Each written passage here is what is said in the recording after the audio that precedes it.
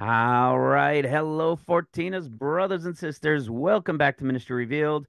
It is January 16th, 2024, although this probably won't get posted till the 17th, but we'll see how that goes.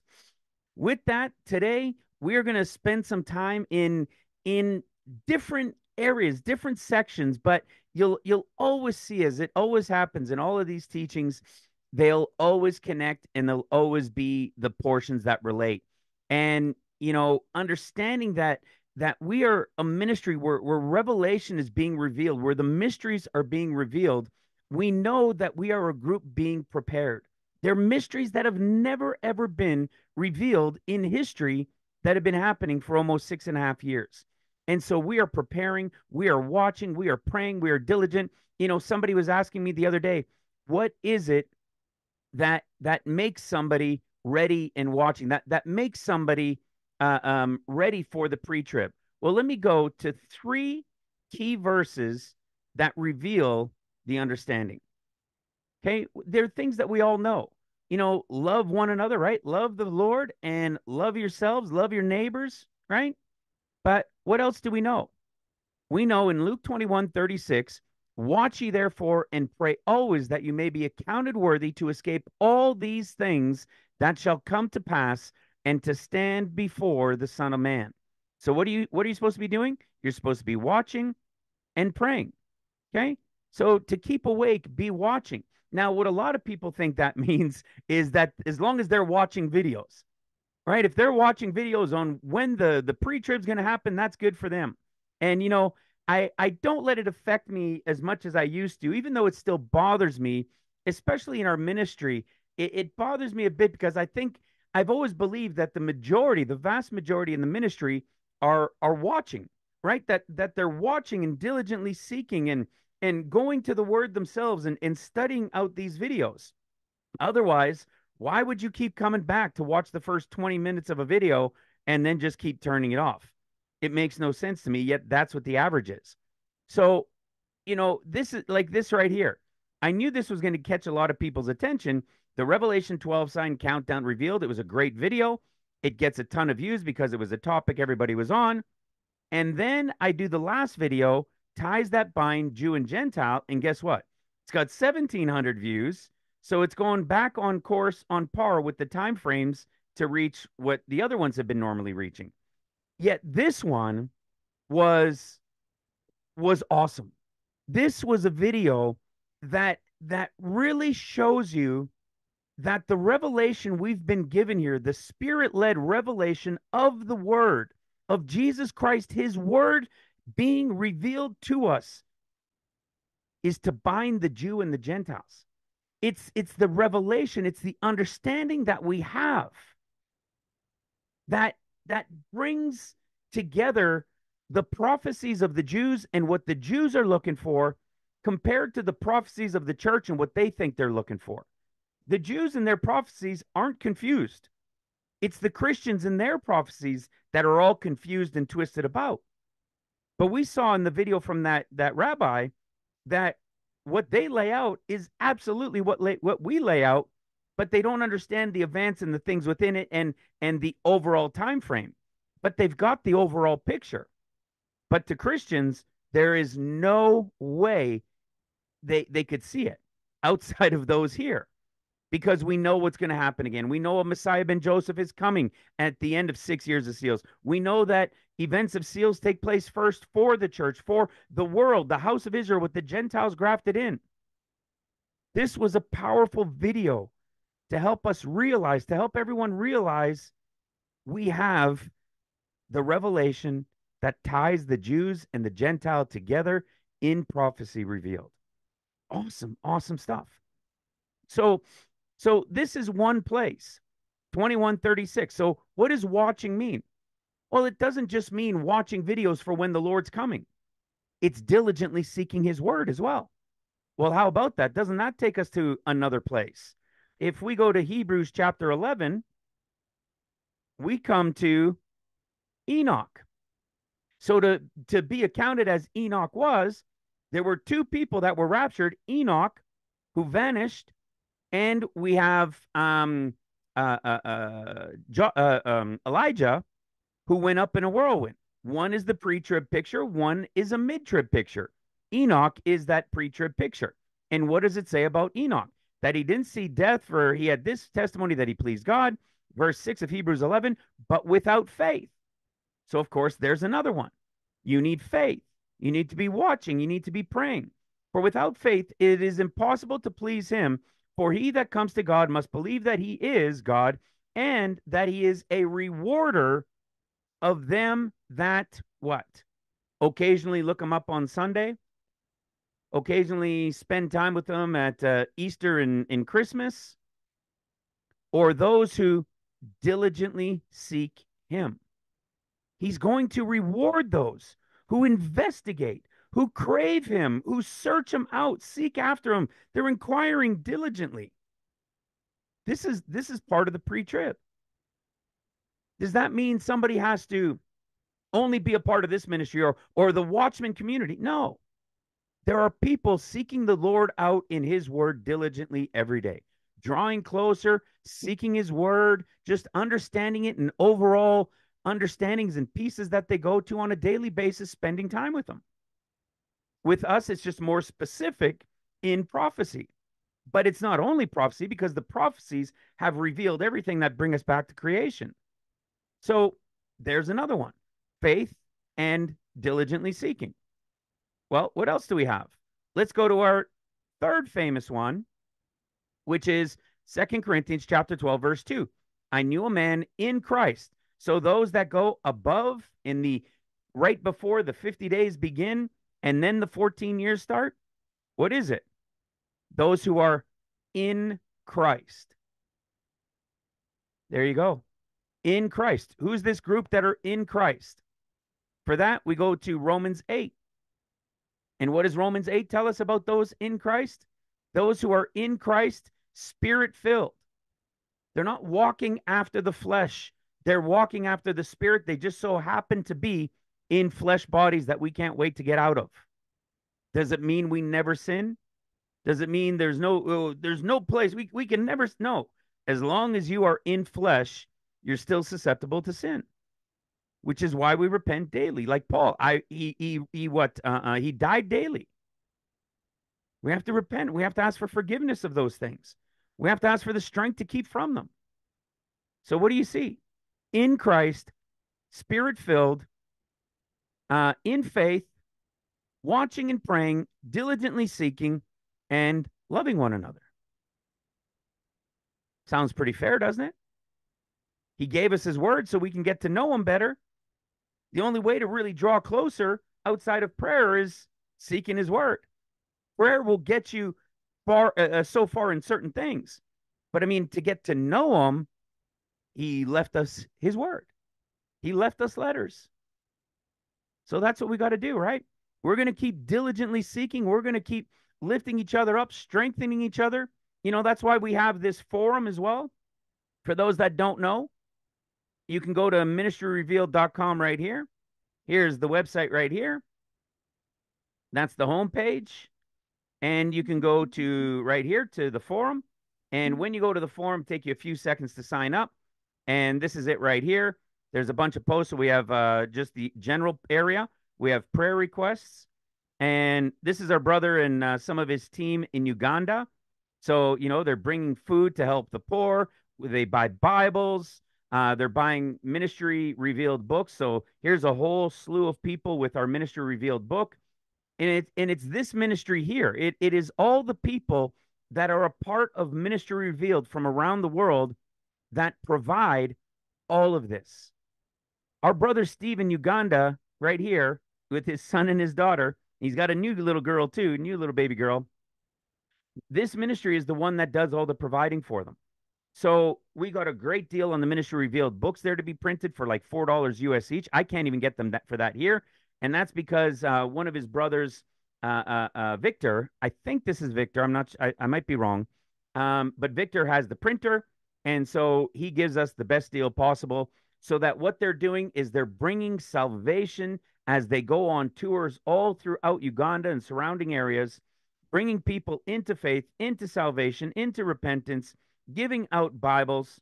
And then once they have an understanding in their salvation, they begin to share with them the revelations to prepare a people because the season is at hand, right? And then there's all sorts of things, studies, videos from others, sharing and making points of it, uh, um, words that are shared, right? We see here with Matthew, making points, all sorts of things. So that's a place that you can come join us as well. And it's a community of people where we're lifting each other up, we're strengthening each other, we're loving on each other, we're helping how we can.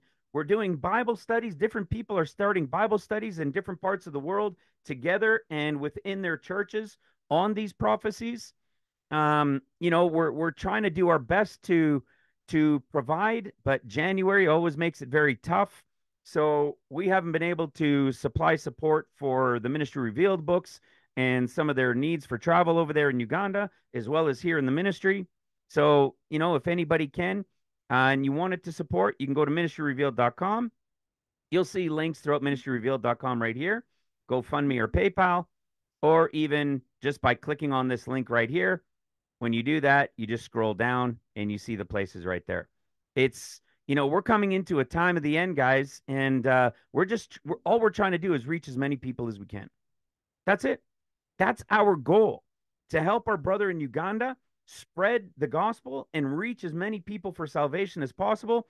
And on our end, to help prepare and ready a group for the Lord when he comes. And I believe that that group is a worker group.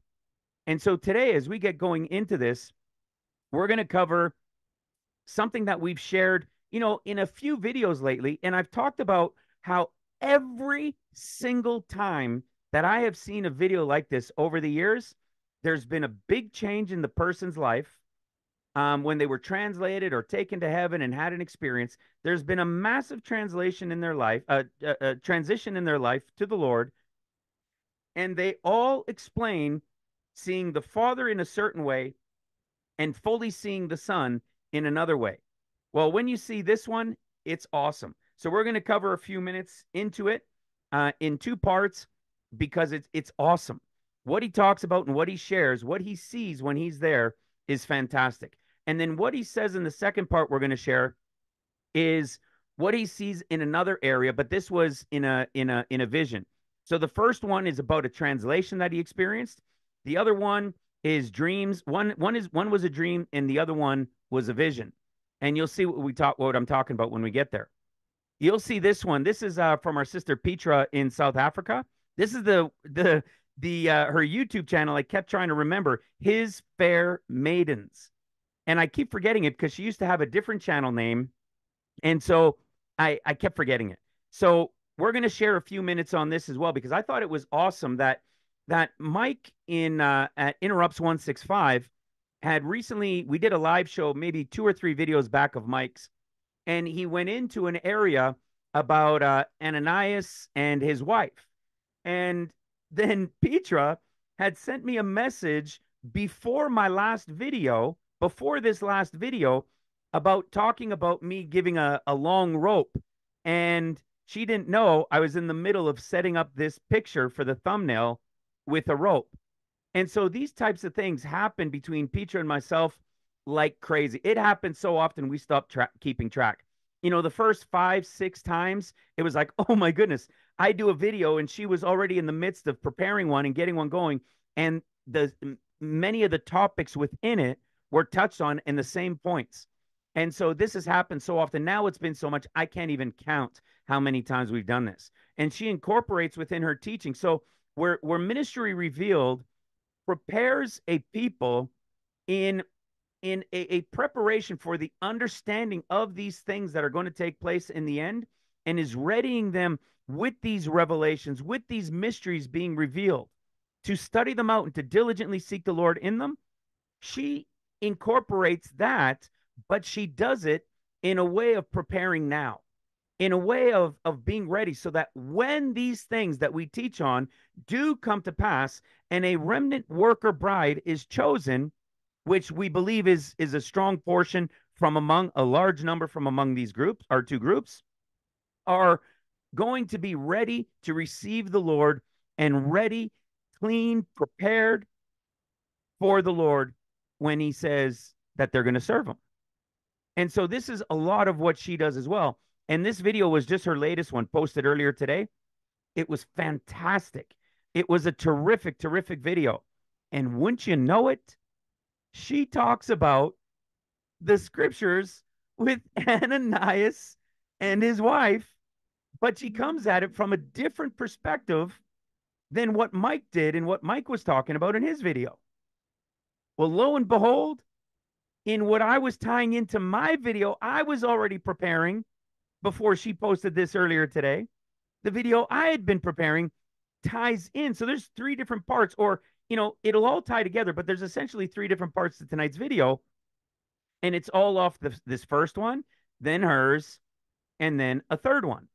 And she ends up talking about it, like I said, not realizing that I was also going to be incorporating the story of Ananias and his wife as well. Funny how that works, right? It's fantastic to see how the Lord works it. So if you want to grow and draw closer and understand these things in preparation, come and visit her channel here called His Fair Maidens. This was a terrific, terrific teaching. And then we're going to go into this one. And this one's called The Donkey Speaks. I thought that's pretty funny. This is actually a fellow Canadian. I believe I've tried reaching out to him. I know others have in the ministry as well, but like anything else, I have never heard back from anybody. Nobody outside of them wanting me to just go give a talk, right? Like Deep Believer about a year or so ago, 2 years ago. And I did a blog talk on one. But outside of that, those that have channels and ministries, I never hear back from any of them. But it doesn't mean we don't watch some of their stuff. It doesn't mean that we point out some of the things that they have within their teachings and then take it deeper. And that's what we're going to do a little bit with their alignment in the wilderness, as well as what is understood about the four gospels and their representation. These things are to show more evidence, to show the support of the revelation that we've been showing. This is why it's so fantastic within the forum that we can take some here and some there, and people from all over the world within the ministry, as they hear these things, as they go and then search them out in these revelations, they're coming across other things that they're finding, and then they're sharing them. And there's another guy, when this guy does live shows with another one, he does live shows with a guy from the UK, and we've shared some of his teachings recently. So again, they don't want to share us, but we're more than happy to share them and to grow on these things that they're glimpsing, but they're in other directions. Not that they're wrong in their directions, but we're showing it more prophetically and in the deeper sound of it prophetically. So we're going to spend two little parts here in 1 minute of this video. We're going to show two sections, and we're going to talk on that as well. So sip of coffee. Turn my heat down a little bit. You know why I can turn my heat down? Because it's not minus 33. It's minus 13 today. So thank you, Lord, for a breather. It'll get cold again the next couple days, but compared to what it was, it's practically spring. As crazy as that might sound, it's practically spring. So for anybody that's newer to the ministry, I know there's always newer people, and there's been a little bump lately. So anybody that's new to the ministry, come start at this playlist right here. On YouTube, the playlist is called the Revealed End Time Study Note Series. Start with the first 4 videos, because a lot of what you're going to hear is really going to it's going to be over your head, because you're going to realize that the Gospels are speaking to different groups of people. That was the beginning of the revelation here in this ministry back in 2017 in September. It started with this revelation of who the Gospels are speaking to, that then revealed that the end of days was a period called 14 years, which is 7 years of seals and 7 years of trumpets, which revealed that it was Mark's discourse and Matthew's discourse. Mark's is the 7 years of seals, Matthew's is the 7 years of trumpets, and that left, as we saw in 2 Corinthians 12, the portion called above. That portion called above in 2 Corinthians chapter 12, above 14 years ago, the above is 50 days. And that's why we know that the bride of Christ, the Luke, the pre-trib, Like Jesus in Luke's gospel, going to the cross was arrayed in a gorgeous robe, which means white, radiant, beautiful. In Mark, it's purple. In Matthew, it's scarlet. There's reason behind this, right? A white, radiant, gorgeous robe is a bride. Purple and scarlet are colors of tribulation that the woman on the beast rides, right? She's arrayed in purple and scarlet. Mark and Matthew are both left behind during seals. Mark is the world, is the house of Israel, the Gentiles that are grafted in, which is the church. That's the church. That's the world. That's the world of church that's not ready. They're not diligently seeking the Lord. They'll claim Christ, but they're don't really spend too much time, go to church maybe a couple times a year. Or even if they go to church on Sundays, it's like wealth and this and all that stuff instead of digging and spending time in his word. Not all of them, but I would say 90% globally. And we know that because 10% of the church goes first and the 90% will remain. Those are the children of the light. The ones who go first are the children of the Spirit. You see? And what do we know? Above 14 years ago. The above is Luke's group. And so you'll realize within this, here's another place you can go. So you can either go to the playlist. Since you're on YouTube, you can always go to the playlist. But if you come to the website, go to the intro page, and the first 4 videos are here as well. And this first video is a 22-minute intro of the next 3. This is the one I was telling you where the differences are in the Gospels. You'll realize that the prophetic differences within the Gospels, or you'll realize that the differences within the Gospels are not contradictions, but they are absolutely proven out prophecy. We've shown that here in this 30-minute intro Bible study. We'll show you exactly that. These videos, you can do one-click download. Our brother Jimmy, who takes care of our website, set it up so that anybody on your phone, on your tablet, on your computers, one-click download if you wanted to save it and share it with others. Study notes, one-click download, the link to the page to where it is, or you can just watch it right here on the website as well. Once you realize those differences in the Gospels, you'll realize the above in 14 years. At the end of days, it's 7 years of seals and 7 years of trumpets. You'll see this in this 30-minute intro as well. And then it gets to the big one. How was all this missed? Well, it's because the entire world for centuries has been taught from the Gospel of Matthew as its foundation. And Mark and Luke in the Synoptic Gospels were simply looked at as pieces to fill in the blanks. Well, turns out there's way more to it than that. And their purpose goes way beyond all the way into prophecy. And you'll see Mark is to the pre-trib bride of Christ. Luke is to the pre-trib bride of Christ. Mark is to the mid-trib great multitude rapture in Revelation 7. And Matthew is to the return of the Lord, feet down. A taking, and a return. Just like we read here in 2 Corinthians chapter 12. The first group goes to the third heaven. In the third heaven, where are they going? They're going to the throne room. They're going to the inner court, right? To the inside, into the temple. Paradise is the outer court. And then what do you have? The third time he says, I'm coming to you. You see, Paul here is a prophetic picture of the end of days in the picture of pre, mid, and post. A taking, and a return. And it all happens in 50 days and 14 years. So as we get into this, you're going to see why this is so important and why I always tell everybody to watch these intro videos first. After you watch those intro videos, then you can keep scrolling down and go much deeper in. This is a 3-hour study on the video of the differences in the Gospels. You'll see the discourses revealed as you have never, ever understood them before. But to understand it, you must know that Matthew, Mark, Luke, in the end, is Luke, Mark, Matthew. The last will be first, and the first will be last. It will blow your mind. And all sorts of things, pre, mid, post, they're all true. So everybody that disputes everybody and goes back and forth, we prove from Scripture, all of it is from Scripture, proving to you that pre, mid, and post are all true, and it's revealed in the Synoptic Gospels of Luke, Mark, and Matthew. So with that, let's get started here into this first one.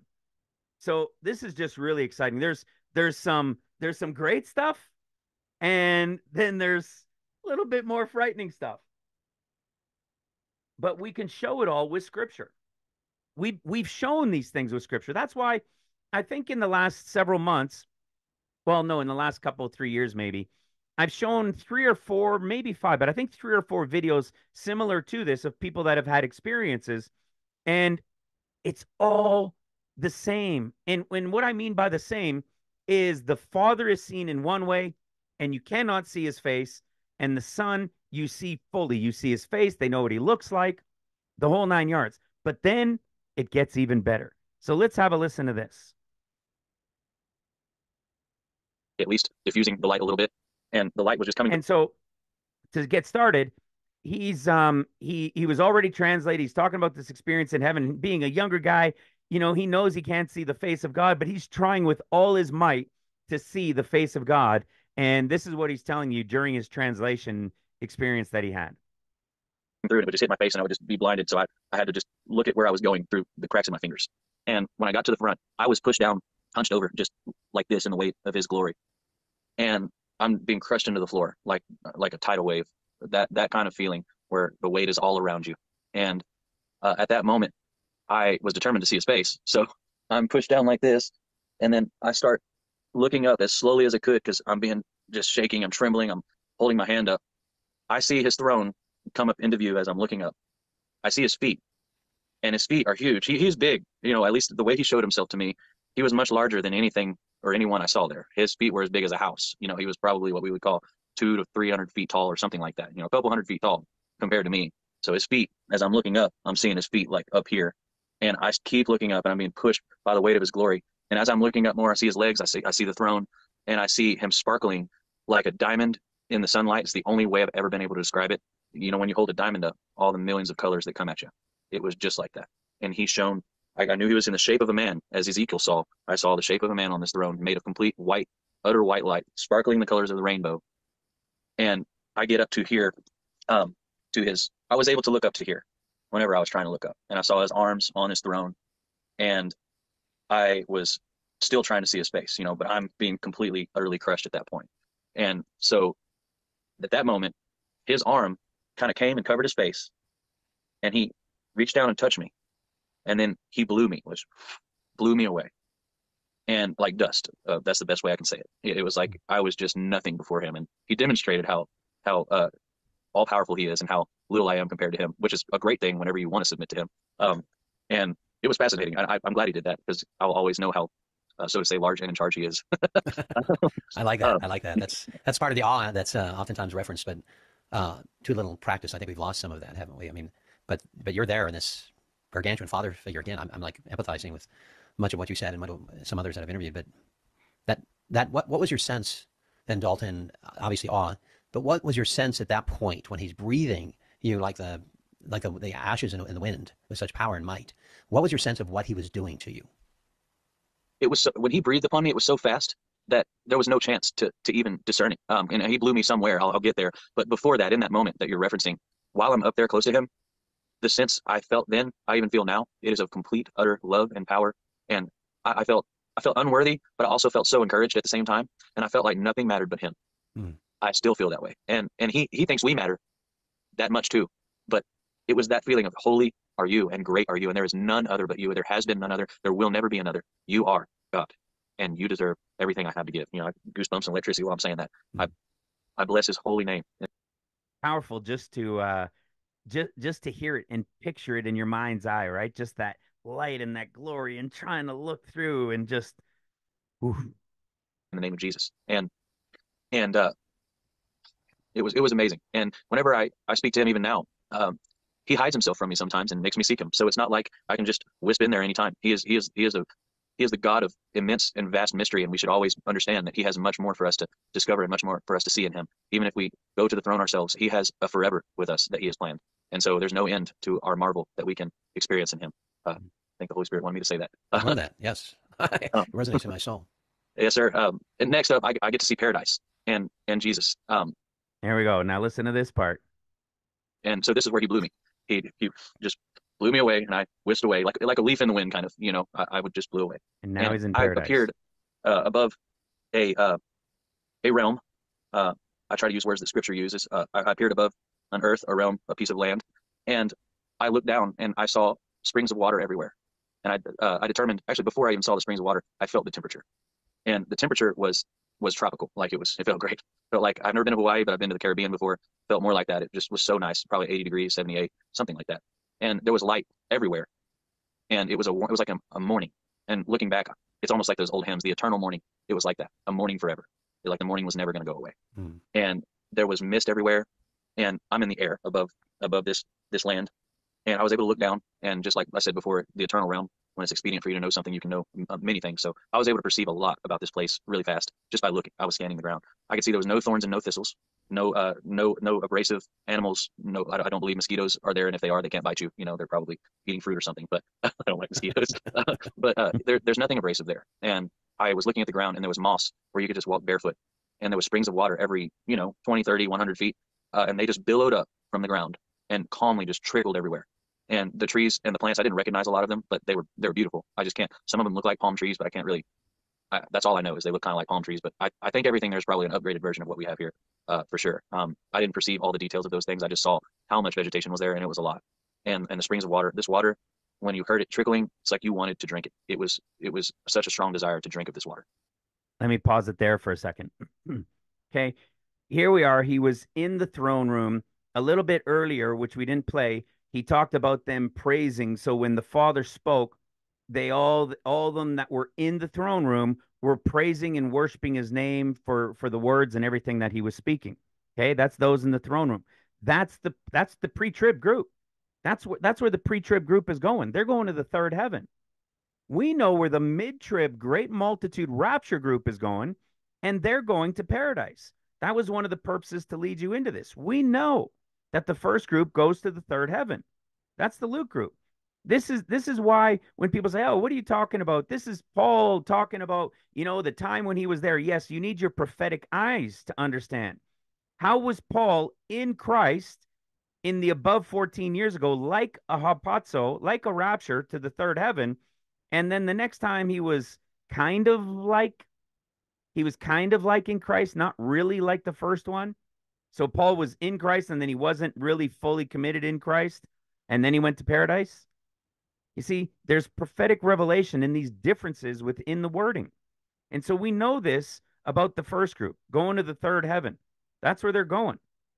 So where's the second group going? Not really like the first one's in Christ, but kind of sort of. And where do they go? They're the was caught up that go to paradise. This is the Revelation 12:5 piece, was caught up. As you know, this is the group that goes at the mid-trib great multitude rapture in the seventh year of seals. Well, what do we know about this seventh year of seals? What if we go to Revelation chapter 7? What happens at the great multitude rapture in Revelation chapter 7? Let's go to the last few verses. We go to verse 15, 16, and 17. Therefore, are they before the throne of God and serve him daily in the temple? Okay, there's the first group there. And he that sitteth on the throne shall dwell among them, and they shall hunger no more, neither thirst any more, neither shall there be sun on them, nor any heat. For the Lamb which is in the midst of the throne shall feed them, and shall lead them unto living fountains of waters. Where's he going to lead them to? Where's he going to lead that group to? He's leading them to paradise. Where's paradise? The place with water that you just desire to drink it up. And where did he see it? Paradise. Well, listen to what happens next. And I was just in awe again, as I was before with the Father. And I looked to my side, and I saw Jesus, our great Lord Yeshua, in the air. And he was just wearing a robe and a purple sash. And he had messy hair, kind of like the depiction that the kid drew from South America, from Heaven is for Real. That. So here's that depiction. So this is the one that most people will agree with when they see Jesus. This is what they say, kind of messy blown hair, shoulder length, more green than anything else in the color of eyes. is the most like who I saw. And obviously, I don't believe that we have to have graven images to seek God of any sort of kind. A picture is great, but nothing can do the real thing justice. But I will say, out of any picture, that's the most like to Jesus I saw. Just deep green, brown, so many colors in his eyes. But I remember green specifically being prevalent, and Hebrew face, olive skin. And he had a good stature. He's not a weakling. He's definitely a man. And he looked at me, and I started crying, and my eyes are wide. I'm looking at him, and I'm Listen like, to what he says. yes, Jesus. I felt the love immediately. I felt his embrace. I knew he loved me, and I looked up at him, completely speechless, and he looked down at me and he laughed with a nice deep voice. He said, "Ha! And I've made these for mine to enjoy forever, and even you, my son." And even you, my son, I've made these. Let's have a listen to that again. Hebrew face, olive skin. And he had a good stature. He's not a weakling. He's definitely a man. And he looked at me, and I started crying, and my eyes are wide. I'm looking at him, and I'm like, it's Jesus. I felt the love immediately. I felt his embrace. I knew he loved me, and I looked up at him, completely speechless, and he looked down at me and he laughed with a nice deep voice. He said, "Ha! And I've made these for mine to enjoy forever, and even you, my son." And I've made these for mine to enjoy forever. Guys, you understand? What did you hear what he said even before that? When he turned and he saw Jesus? What do we take out of this? He saw the Father, but couldn't see his face, and it was shining in the power and awe that was in the throne room. See, he was translated into the throne room. Then he gets blown by the Father like a leaf, and he's now in paradise. And he's in paradise, and he sees these waters that are just so desirable to drink. They're so perfect. You just urge to drink them, just like what will happen with the great multitude.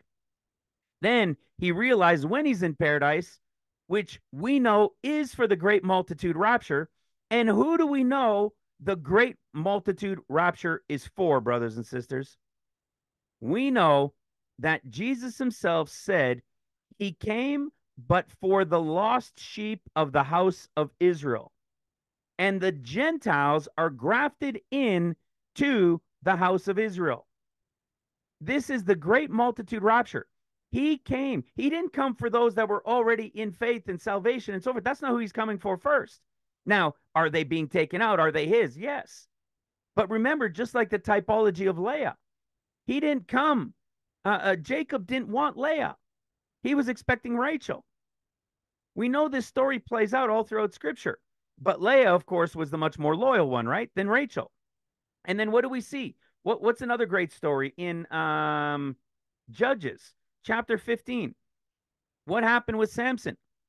Listen to what it says. We haven't talked about this one in a bit. And this is 21 chapters. They're in order, but they go in reverse for the end of days. It's an end of days pictures going in reverse. And in chapter 15, we see, but it came to pass within a while after the time in the wheat harvest that Samson visited his wife with a kid, and he said, I will go into my wife into the chamber, but her father would not suffer him to go in. And her father said, I verily thought that thou had utterly hated her. Therefore, I gave her to thy companion. Is not her younger sister fairer than she? Take her, I pray thee, instead of her. So who was his first bride? The older. How many times have we seen this, right? It's the older before the younger. It's the winter wheat before the spring wheat. And one of our sisters in the forum shared this today as well. This is a great video for anybody who's newer that wants to understand what's taking place in these things. Watch this right here. It's only about an hour and a half. It's the harvests of the earth reveal the prophetic timings. It's going to blow your mind. You will understand that winter wheat goes before spring wheat. The older before the younger. The old wheat before the new wheat. The winter wheat before the spring wheat. And so we're seeing this picture of it in relation to Leah going first, but in what he's talking about here now, what was I going to? We're seeing the waters. Sorry, I lost my train of thought. Let me go back to the video. We saw that the Father's group is that first group. The second group, which we know is Jesus's group. So he really didn't come for the spirit group. That spirit group is quote unquote, being what? Given to his companion. You see, if we go to Revelation 22, we see this, right? What does it say? Verse 17. Yeah, verse 17. Revelation 22, verse 17. And the Spirit and the bride say, come. You see, those who are the bride are the ones who are in Christ, Spirit filled. We've talked about this many times. It's that first group in the first creation of spirit of Genesis 1, verse 1 and 2, what people have called the gap theory. We've talked all about it. When Jesus in verse 3 of Genesis chapter 1 was made light, you see, and God said, let there be light. This was Jesus. In this point here, Jesus was made light. That's exactly what we read in John chapter 1. He was the Word, in the beginning was the Word, and the Word was made light. The Word was made light. That's Jesus. At the creation of days now about to start, Jesus is first made light. Well, it had to be Jesus. You don't hear too many people talk about it, but if it wasn't Jesus, then why down here on the what? On the fourth day? On the fourth day, he made the sun and the moon. So that couldn't have been the light of the sun. It was the light of the S-O-N, the sun, right? God the Son. He was made light. And so when Jesus comes and he comes to say, I am come to shed light in the darkness. He's talking about this group, as we all know, this group of light beings that were created during the days of creation. That is the marked group. That is the church that's left behind, that wasn't ready, that wasn't prepared. That's the group. That's the creation group, the creation creatures that were made. Let's go down here. Let's see where it is. You see, in this created portion, these creatures that were created, this is the male and the female that were created in light. Right? Because if they were in the Lord's image and he was light, they were created in his image, which was light. And then, of course, we know they were deceived and things happened and so forth. And in the prophetic is to come, the first group is the spirit group, those that are that have the Spirit of God. The second group are the ones who are of the light. Now, it doesn't mean that you can't have the light of the Lord and that you're spirit filled. You see, because we're also what? Well, we're living in the portion of Judah because Judah's is the portion of flesh. So everything is for the Jew because we're living in their portion of time, as we've shared in many videos. If you're new, this is going way over your head. I understand that. But for those that have been around, so we've understood this, and we understand why in John chapter 8, for example, Jesus shows up. And of course, he tells them in verse 12, then spake Jesus again unto them, saying, I am the light of the world. He that followeth me shall not walk in darkness, but shall have the light of life. And when Jesus comes as the Son of Man for 40 days in the 50 portion, before the 14 years begin, he's coming to shed his light on the darkness and to give this light unto the remnant disciple workers, which we call the remnant bride. It's all about light.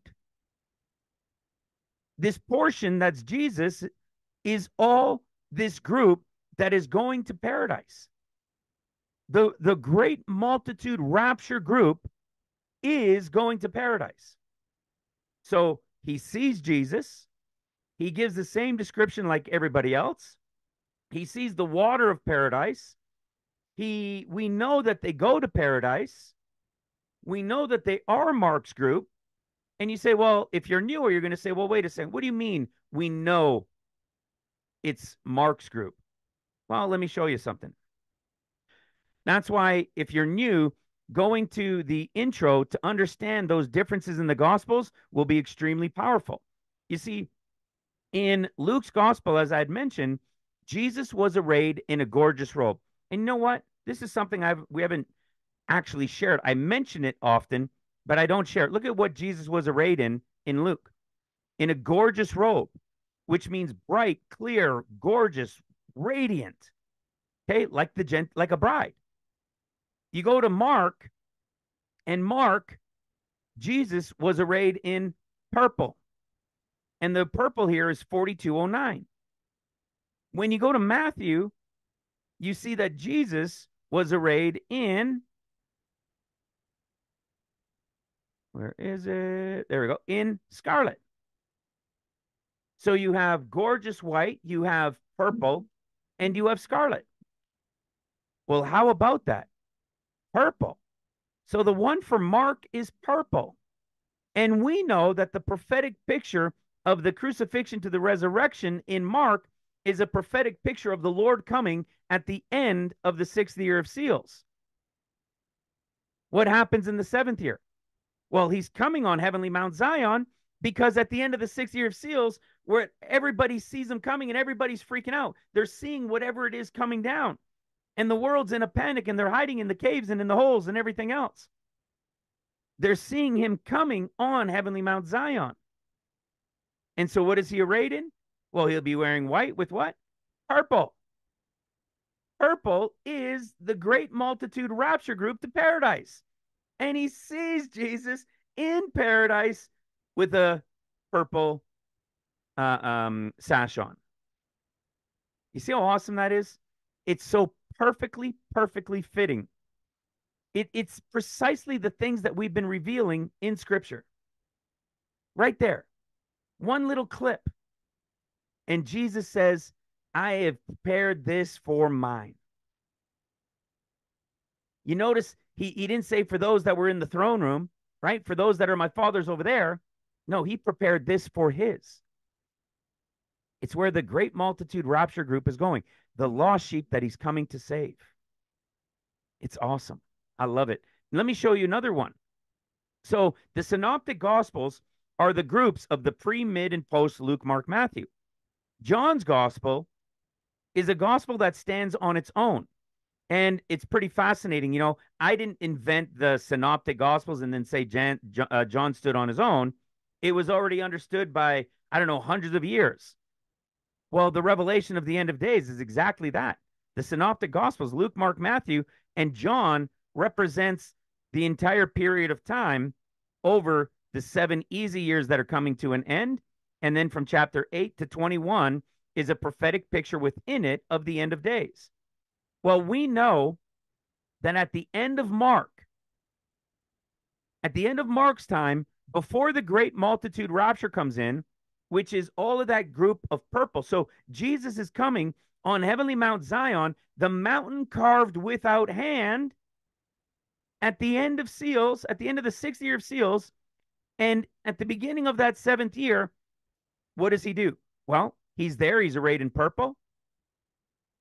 He seals 144,000, and they help bring in, with the other workers, remnant workers from seals, they help bring in the great multitude rapture before they go work trumpets.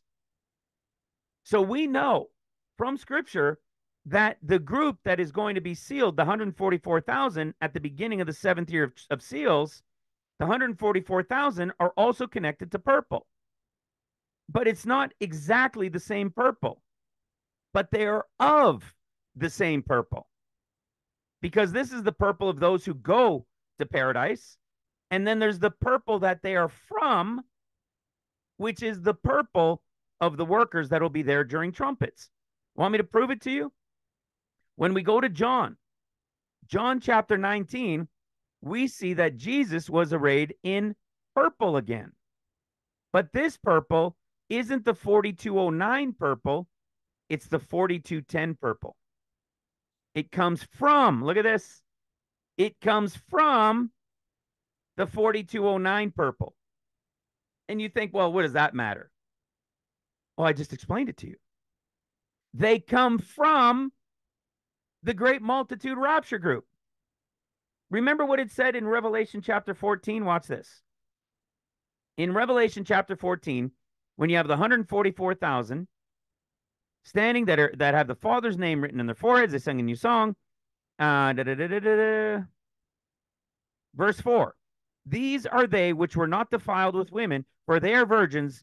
They These are they which follow the Lamb wheresoever he goes, which these were redeemed from among men, being first fruits unto God and to the Lamb. You see, they were taken from among them and helped bring in the great multitude rapture. And then now they're going to go work during trumpets as the grape portion, the first fruits from the grapes. And this is the type of thing that you end up seeing in John. John stands on his own because what you come to find out, and we'll talk about it a little bit more in a bit, is that John is talking to the workers. He's a prophetic picture within it to the different worker groups along the way.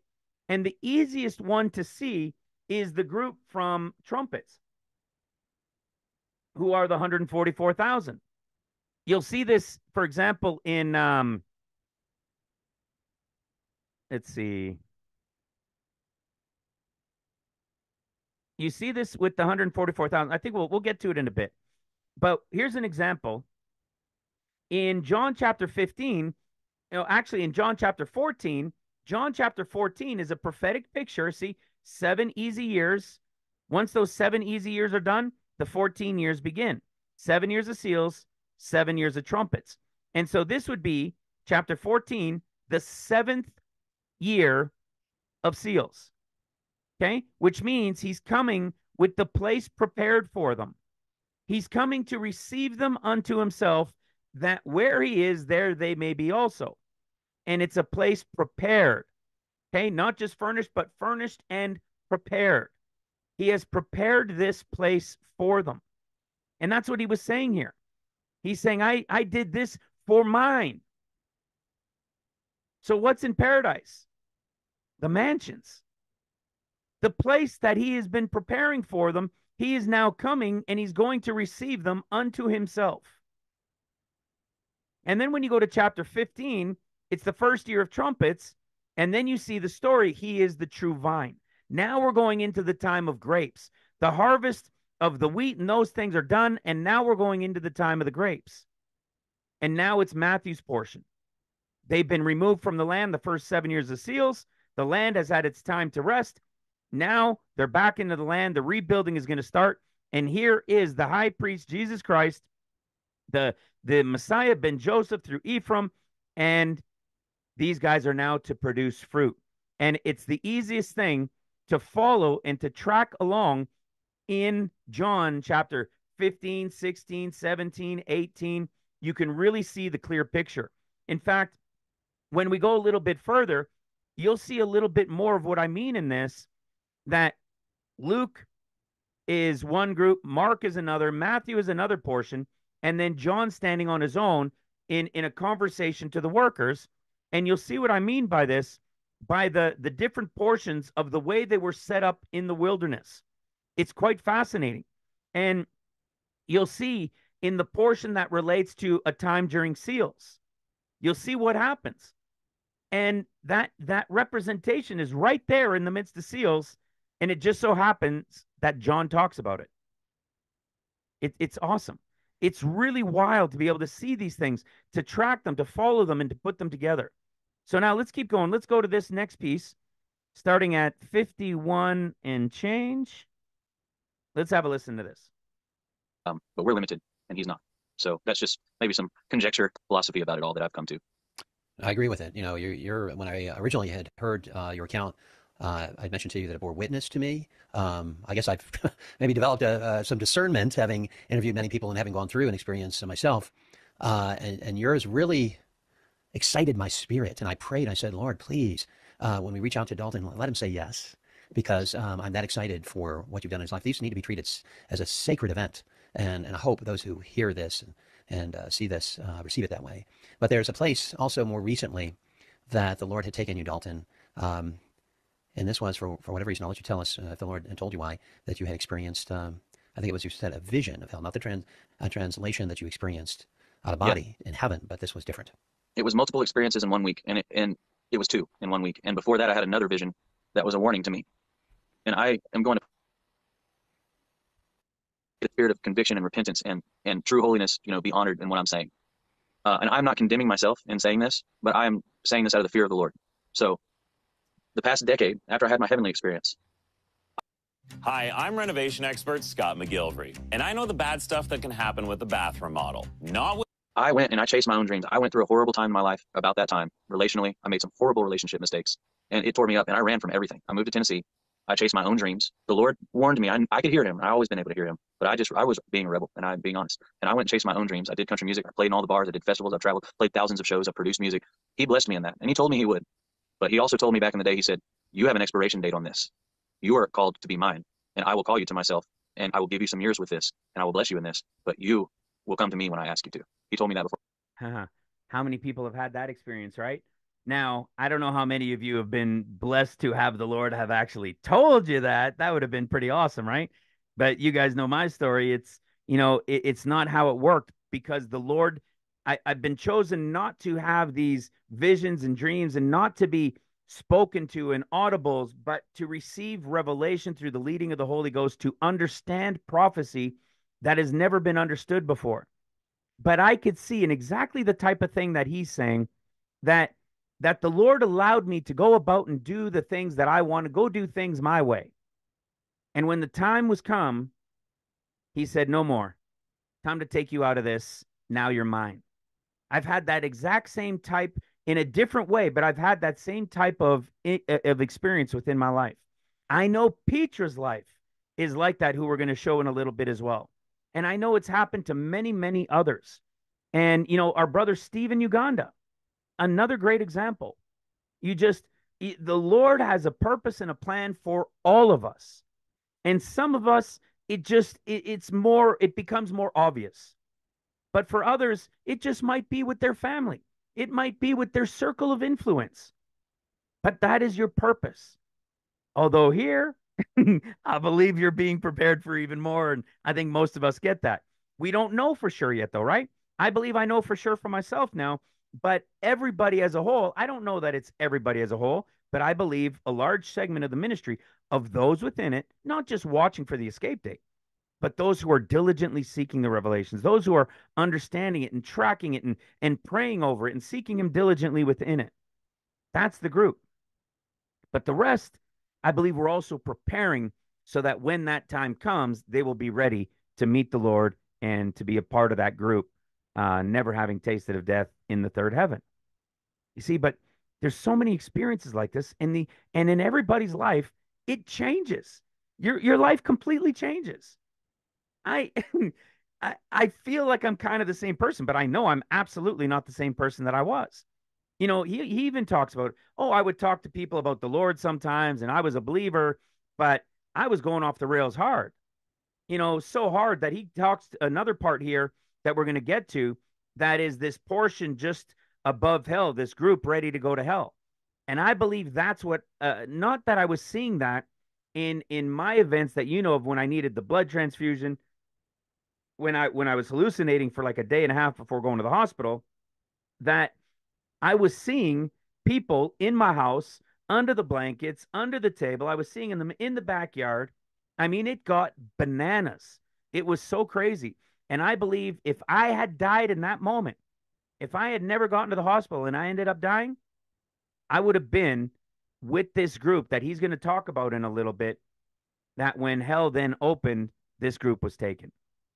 And that scares the crap out of me every time I ponder it. It's interesting because I was just having a talk about that, excuse me, with one of our brothers on Sunday. And that was just part of some of the topic and what led into some of these other things here tonight as well. And, he sees what happened with that, and that scared him, so it's very similar, but realized or come to us in different ways. And I know it's the same thing with many. The Lord has pulled you out of something and drawn you to him. Don't let the enemy pull you back. Don't let time pull you back. You see, don't let the missing of a date here or that there or this there. We have to be strong and stand stronger than ever before. We must remember, we must understand we are coming in. We are in the tail end of this Laodicean age before the 7 churches start over again. It is only going to get more difficult. So we must stand strong. We're here to encourage each other, to strengthen each other, to talk with each other, to meet when we can, if we're close to each other. We have to remember these things, because you see, he was just talking about the glory, and then he was talking about being with Jesus in paradise. And now he's going to talk about stuff that's not quite pleasant that he saw. And it's a great reminder, because as you've pictured these other 2 parts in your mind's eye, and the beauty and the awe and the being in the presence of the Father, and then being in the presence of the Son, and just like, oh man. Well, now he ends with the less pleasant part. And I want you to listen carefully. Before I ever left. But I spent all those years pursuing my dreams, my passions, my ambitions. There's a lot of words in scripture about that, and I ignored them, and I didn't live right. And I reaped the horrible, bitter waters of that in what I was doing. And although at the same time I could be in a bar after a show and I would be ministering to people, because the Holy Spirit never quit using my gifts. And I've been able to touch and minister to a lot of people in some dark places along the way. I never lost my acknowledgement or love of God. I just, the Lord says, if you love me, you got to follow me. And I wasn't living right. And so the past few years, he's called me to himself. I was leading worship at a very popular place here in town, Nashville, or Mount Juliet, Tennessee. Had some great experiences. I've been growing in the body. And I was also running sound too. I was really just anything they asked me to do: play guitar, sing, run sound. So he's been calling me unto himself, and I've been answering in the steps that he's asked me. But about 6 months ago, I had a vision, and an angel came to me, and he was a big angel. I think this was an archangel, because this angel had some authority that I sensed that was just very high up. He took me into this room, and he showed me these records on stone. It was like books, but it was almost like engraved in the books. He showed me these records, and he brought me to my name in these records, and he scratched it out, and he said, if you continue in your own way, your name and your deeds will not be recorded here. Now, did you hear that? The angel was going to show him that he was scratching out his name if he kept doing what he was doing. Did you catch it? There's more I'm going to show you. But did you catch what he said? If he keeps living the way he was living. But he was still witnessing. He would still tell people about the Lord. He would still share testimony. But he wasn't doing what the Lord was calling him to do. So if he didn't stop what he was doing and now come and follow the Lord as he was chosen to do, you see, not everybody gets it so clearly given like that, right? But there are moments in our lives when things happen, and we can recognize when the Lord is calling us for something. And when you respond and you follow it and you dig into it, you see, imagine that. It kind of sounds like he was still Christian-y. He was still doing his thing. Yet his name was about to be scratched out if he kept doing that. That's scary. Well, listen to what he has to say next. And it was terrifying whenever I had that. And a few months later, I'm starting to give up more. I'm listening to God. He has moved so strong. And I knew even after that warning that it wasn't a condemnation. It was the Lord telling me by the authority of whatever overseer that angel is of those books, that I had to obey if I wanted to be recorded in that Hall of Fame or whatever that was. And I didn't know how I was going to do that. A few months passed by, and about 1 month ago, I had a dream. The first dream I had, I was led down this pit by these beings, and they took me down into this pit, and they showed me my old self. And these beings were not good. It's like went down there. I'm in this fiery landscape, and I see the old me, and and Satan's there with me, the old me. And I felt like I wasn't the old me, but it was the me that I used to picture myself as.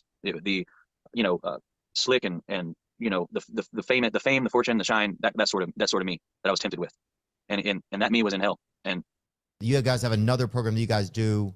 Oh yeah, that program started with COVID, because when the whole world. And the devil was there, and the devil was trying to be charming, speaking to me, who was there, and I said no, I'm not going to join in this. And then that was the end of that dream. So I refused what the devil had been speaking to me there. And then the next few nights later, I had another experience. So this first one was a dream. The second one, it was more like a vision, because it was more, how the difference between you have a dream and there's symbology, but then a vision, you're like, okay, part of me was present in this, and I was shown this. Mm-hmm. This was more like a vision. And there was an angel with me in this one. He was just hovering above me, and I was placed in this horrible, ugly landscape. Ugly. The buildings were decrepit. Everything was just decayed, and it was almost like the broken dreams of everyone. It was this waste pit, And I saw that the ground was scorched. The ground was completely scorched. There was mountains in the distance. It was like this valley. And everything was scorched. It looked like Mordor almost in Lord of the Rings. And Wow. so I'm there and I'm starting to see people. And when I saw them, I knew their sin, what they did in this life. And these people were completely lost, wondering. I could perceive this was almost like the outer darkness, or kind of like the top layer of hell, the entry layer, and it's like the place where people fall into first before they get sifted. And these people were wondering, completely lost. And I was preaching to them. And I was like, Jesus is the way. He is salvation. I was just speaking what the Holy Spirit was putting in me when I was down there. And no one could hear me. No one could hear a single word I said. They just saw me and looked at me like I was foreign. And they continued to go about their way. Some of them had, some of them were like really tore up and mangled, and they're not in a good spot. And I saw people that did different sins, and the violence of those sins were repeated upon these people in accordance with what they had done in this life. And they were hurting each other. They were all hurting within themselves. They were also lost. And then the one I remember specifically, because I was taken through lots of this stuff, is I go to this car, and it's just broken down car, and there's a guy in it, and he's rotting, from the inside out. And I knew his sin. He was a Christian that had listened to a drug dealer by peer pressure. He wasn't even that old. And he had died in that sin. And I started crying, and I looked at him and I said, why have you done this? The Lord loved you. You had a purpose in him. Your path was already written for you.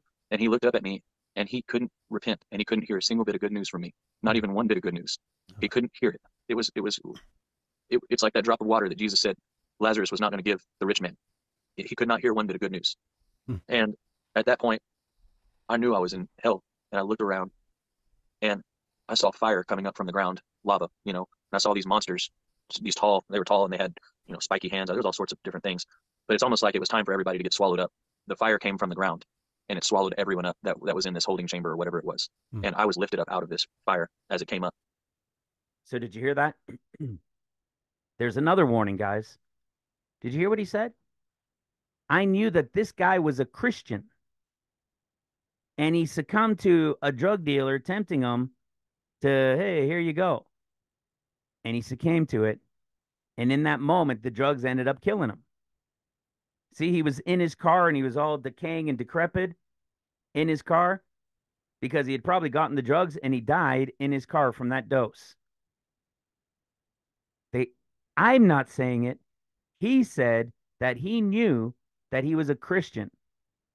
And because of what he turned to, when he died in that moment, he was in hell. You see, that's why I was saying with myself in what was happening to me, that I was seeing these, what I would assume they were spirits, but I saw young kids, right? They were, 7, 8, 9, 10. I saw teenagers. I saw some older people. I mean, my family, my wife, my kids were younger at the time, because this was over 8 years ago now. And I was seeing people under the table, like I said, under blankets on the couch, in the backyard, in the front yard. I mean, it got ridiculous, but not one of them could speak to me.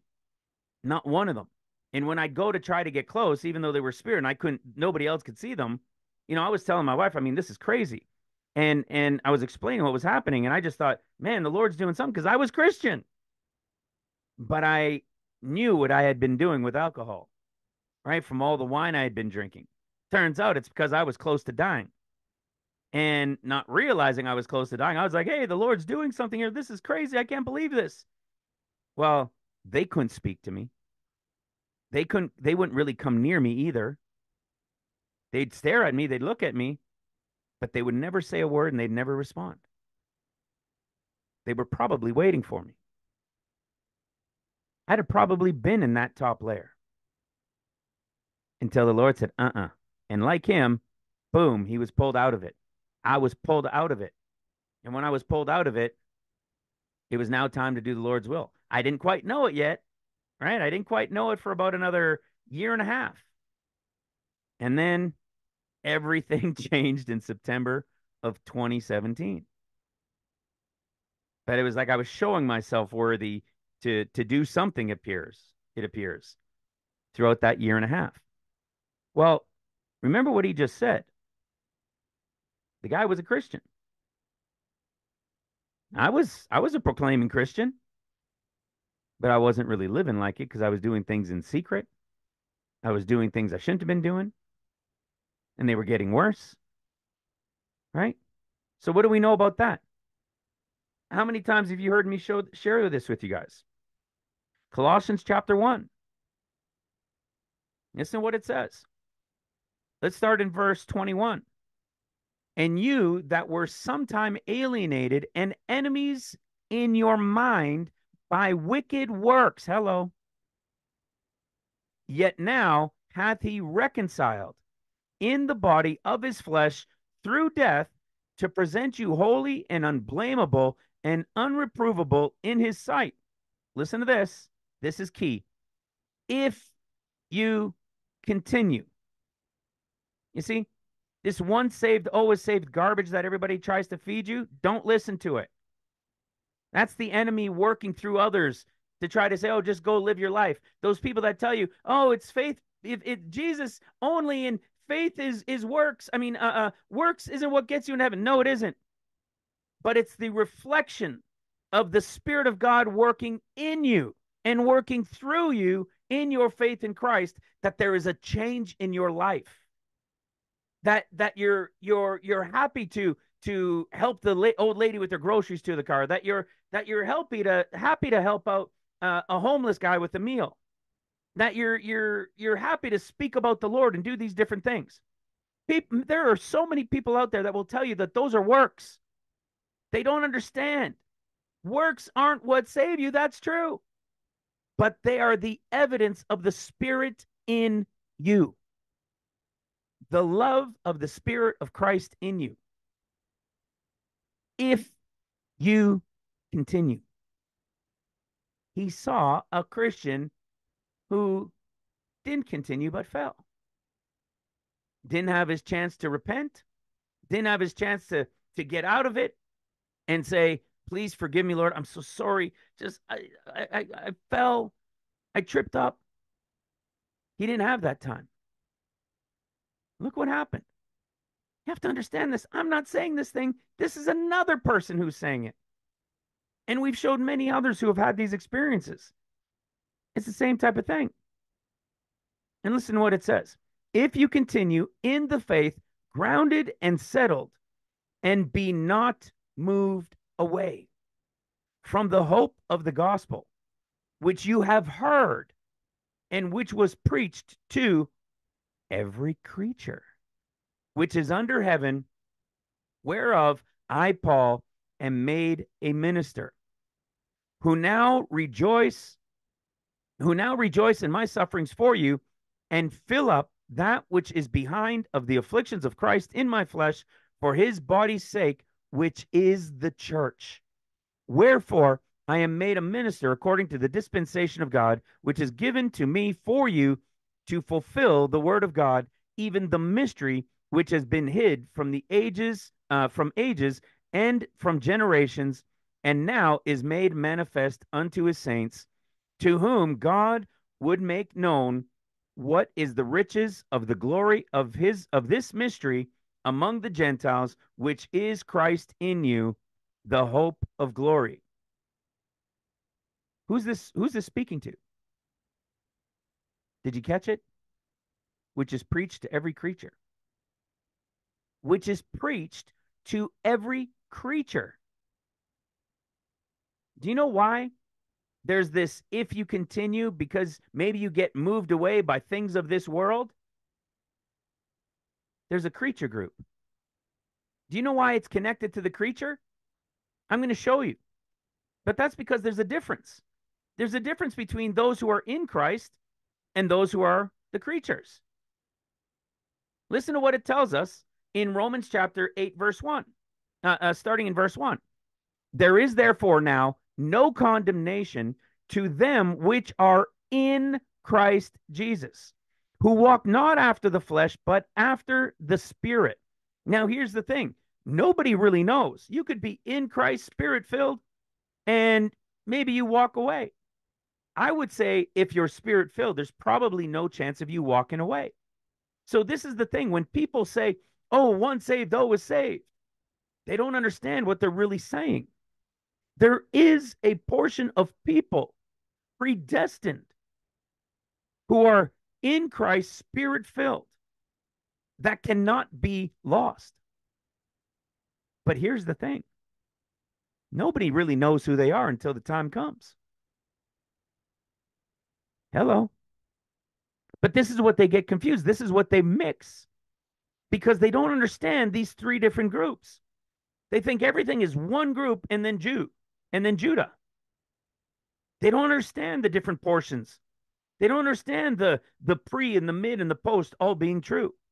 They don't understand that it's Luke, then Mark, then Matthew, the Spirit-filled in Christ, then those that are kind of like it in Christ, and then those who are for when the Lord returns for Judah. They don't understand that. So when you read something like this, you think that everybody who declares Christ is saved and it's not by works and it's a done deal. All you have to do is confess Jesus Christ. Nope. That was just step one. Step one, depending on where you'd like to go. If somebody is believing in Christ and confessed Christ and they died, where do you think they're going to go? Well, do you know that the scripture tells us that? We'll come back here to Romans in a second. But the scripture tells us exactly what happens. Just like the one on the cross. Remember the one on the cross that died on the right hand of Jesus?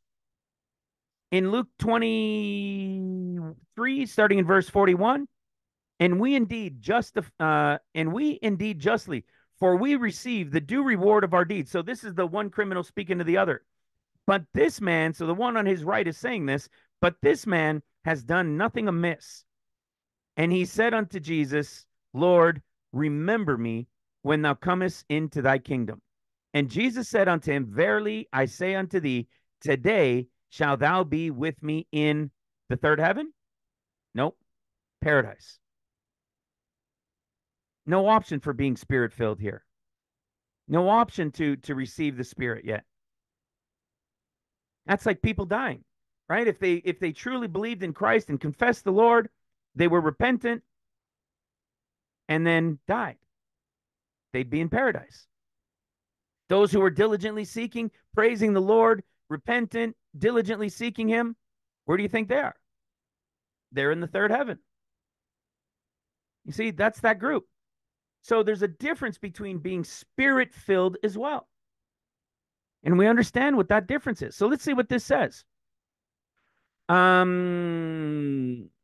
This is really, the first few verses is the same. Those who are in Christ, Spirit-filled, not living after the flesh. And then we come down here, the very famous spots that we always talk about. We come down here, we find out about them. Verse 14 in Romans chapter 8. For as many as are led by the Spirit of God. See, remember that? That's in Genesis 1, verse 2. So you have Jesus, who is the beginning, which we'll talk about again in another point. Jesus is the beginning. God is next. So you have the Son, you have the Father, and in verse 2, you have the Spirit of God. So those who are Spirit-filled, they are what? They're the sons of God. For you have not received the spirit of bondage again to fear. See that? But you have received the spirit of adoption, whereby we cry, Abba, Father. The Spirit itself bears witness with our spirit that we are the children of God. And if children, then heirs, heirs of God and joint heirs with Christ. Again, Father and Son. Otherwise, you'd be a joint heir with God the Father. Ain't going to happen. Okay, you're a joint heir with Christ. If so be that we suffer with them, that we may be also glorified together. So we've taught, there is an is of this, and there is also a picture of this in the is to come, and that's the remnant workers who will take part in suffering as he did during seals, and will be joint heirs resurrected with them, glorified together with them. Now listen what it says next. For I reckon that the sufferings of this present time are not worthy to be compared with the glory which shall be revealed in us. Okay? So what's about to happen? So you've got the pre-trib group, right? This picture of them being Spirit-filled that'll go first. You've got a remnant group that'll work, that'll be glorified with the Lord. And there's a time of suffering. And listen to what it says next. Verse 19. For the earnest expectation of there it is again, of the creature waits for the manifestation of the sons of God. Waiting for the manifestation. So there's a creature waiting for the manifestation, the lighting of the sons of God. who are the sons of God. The pre-trib group, but this is more specifically to the remnant workers who are going to receive the light of the Lord when he comes back as the Son of Man for 40 days. So you've got this expectation that the creature, which is the second creation, the light beings, remember we saw they were the created creatures of male and female. So within them, they're waiting for this manifestation in this prophetic is to come picture. The creature was made subject unto vanity, not willingly, but by reason of him who hath subjected him, but by reason of him who hath subjected the same in hope, because the creature itself also shall be delivered from the bondage of corruption. You see, the creatures are going to be saved as well.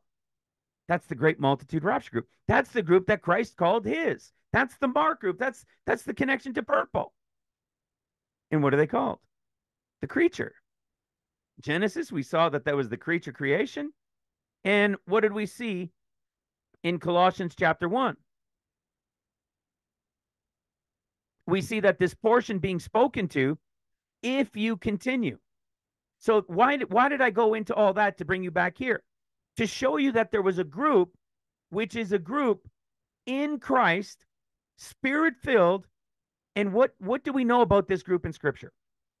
They're predestined, right? So if I was supposed to go back to read the rest of Romans 8, but we end up seeing this in the rest of Romans 8, don't we?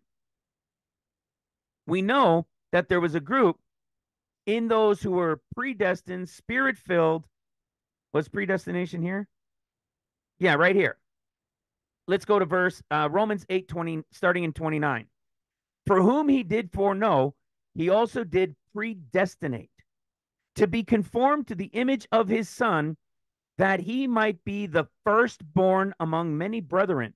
Moreover, whom he did predestinate, them he also called. Whom he called, them he also justified. And whom he justified, them he also glorified. Okay? There is a group that is predestined. The only thing is, like I said, just like saving people, we don't know who's going to be part. Why does that keep happening? We don't know who's going to be part of the pre and of the mid, right? But we can have an idea based on how somebody is living. You see? So there shouldn't be any concern or worry whether you're going to be part of the pre-trib. But you can't be arrogant assuming that you're going to be part of the pre-trib. You can't be arrogant and be puffed up saying, oh, yeah, I'm definitely part of the pre-trib and be all boastful about it. You might have something happen to you tomorrow and things go off the rails and you change your mind. You change your ways. But we're watching and praying to be accounted worthy, you see? But what do we know about this if you continue? Or that means there's a group of people, which is the church, the sleeping church, those who fall and come back and, new ones come in and other ones fall. And who are they? They're the creature. What do we know about this creature group? We can prove that this creature group is the one connected to Mark. Watch this. Here's the word for creature, right? Creature, creation. Mark 10, Mark 13, Mark 16. Isn't that fascinating? It's even in Mark 13, which is the portion about those who will be part of the rapture group, right? From the beginning of the creation, which God created. And then you've got them in 16 to preach the gospel to every creature. This is where the 144,000, we get a picture of the 144,000 when they're sealed are going to help bring in the creatures, the church, the ones who were to receive his light, who were the beings that fell, that he came to shed his light on. There's a difference in these groups, but we can't live our lives knowing which group is which group. But there is clearly a group that is part of his predestined, a part of those workers. There is a worker group from the pre. There is a worker group from the mid. And there's a worker group from the post. There are 3 worker groups. And this is what we teach on. This is what we're sharing. We're preparing a group of people with the revelation of the understanding of the end of days, so that when it begins and the Lord visits you, or whoever's going to visit you, but I believe the Lord, and lets you know to be girded and ready when he returns from the wedding, we know the pre-trib is moments away. He's going to inform that worker group, and they will be a group of people prepared and readied. That's what we're doing. And we're giving the understanding so that when he comes after the wedding and then reveals the rest of that understanding at the banquet meal for them, there won't be a surprise. They will already have had a foundation of the revelation. And then the rest he will make known. And this is what we see that Petra, our sister from South Africa, is doing in combination with the revelations from Ministry Revealed that she then understands and diligently seeks, and then brings it in to help prepare people even more directly in their walk now to be ready for when these things happen. Because if somebody thinks their life is tough now, wait until you're a worker during the time of seals. Will we have understanding, knowledge, wisdom, and all? Absolutely. Will there be an abundance of anointing and ability? Absolutely. But will it be all in the midst of devastation too, and things that have never been seen in your lifetime or in anybody's lifetime once Midish seals come up? Absolutely. But you will be the one to bring them out of it.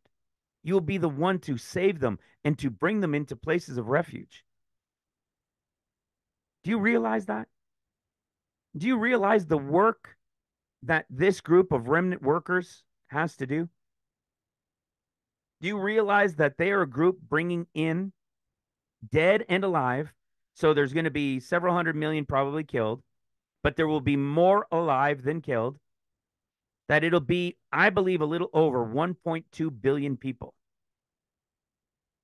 1.2 billion people in the great multitude rapture, the majority of which will still be alive. That's the portion that we are being prepared to take part in serving the Lord for. You see, right now we're having a tough time reaching people, aren't we? That's because these revelations aren't for everybody. Not everybody is being prepared to be a worker, to be a portion of those workers, even with this revelation. So we can't reach everybody with it. I've accepted that now for a while. As much as I try, and as much as we all try, I would love to reach many, many, many more. But we can't make any of them see it. All we can do is plant the seeds. All we can do is share it and get better at understanding it. Get better at diligently seeking it. Get better at studying it out to make sure we have a good stronghold in it, and maybe start Bible studies locally and start reaching people that way. We've been talking about that a lot regularly lately. Maybe doing things like that, where you will also get better. You will improve your understanding and how to speak it and to bring it about to the understanding of others.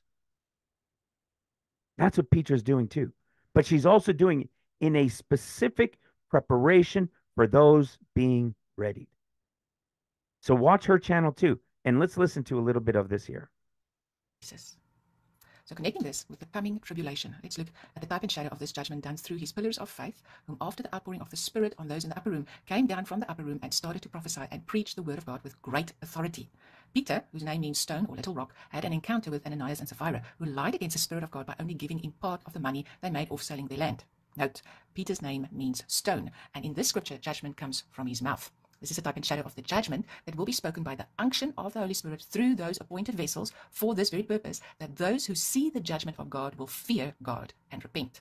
This judgment to speak is not given to all. Let's read that in Acts 5, and we're going to start from verse 3. But Peter said, Ananias, why hath Satan filled thine heart to lie to the Holy Ghost, and to keep back part of the price of the land? Whilst it remained, was it not thine own? And after it was sold, was it not in thy own power? Why hast thou conceived this thing in thy heart? That thou hast not lied unto men, but unto God. And Ananias, hearing these words, fell down and gave up the ghost. And great fear came on all them that heard these things. And the young men arose, wound him up, and carried him out, and buried him. And it was about the space of 3 hours after, when his wife, not knowing what was done, came in. And Peter answered unto her, Tell me whether you sold the land for so much. And she said, Yes, for so much. And then Peter said unto her, How is it that ye have agreed together to tempt the Spirit of the Lord? Behold, the feet of them which have buried thy husband are at the door, and shall carry thee out.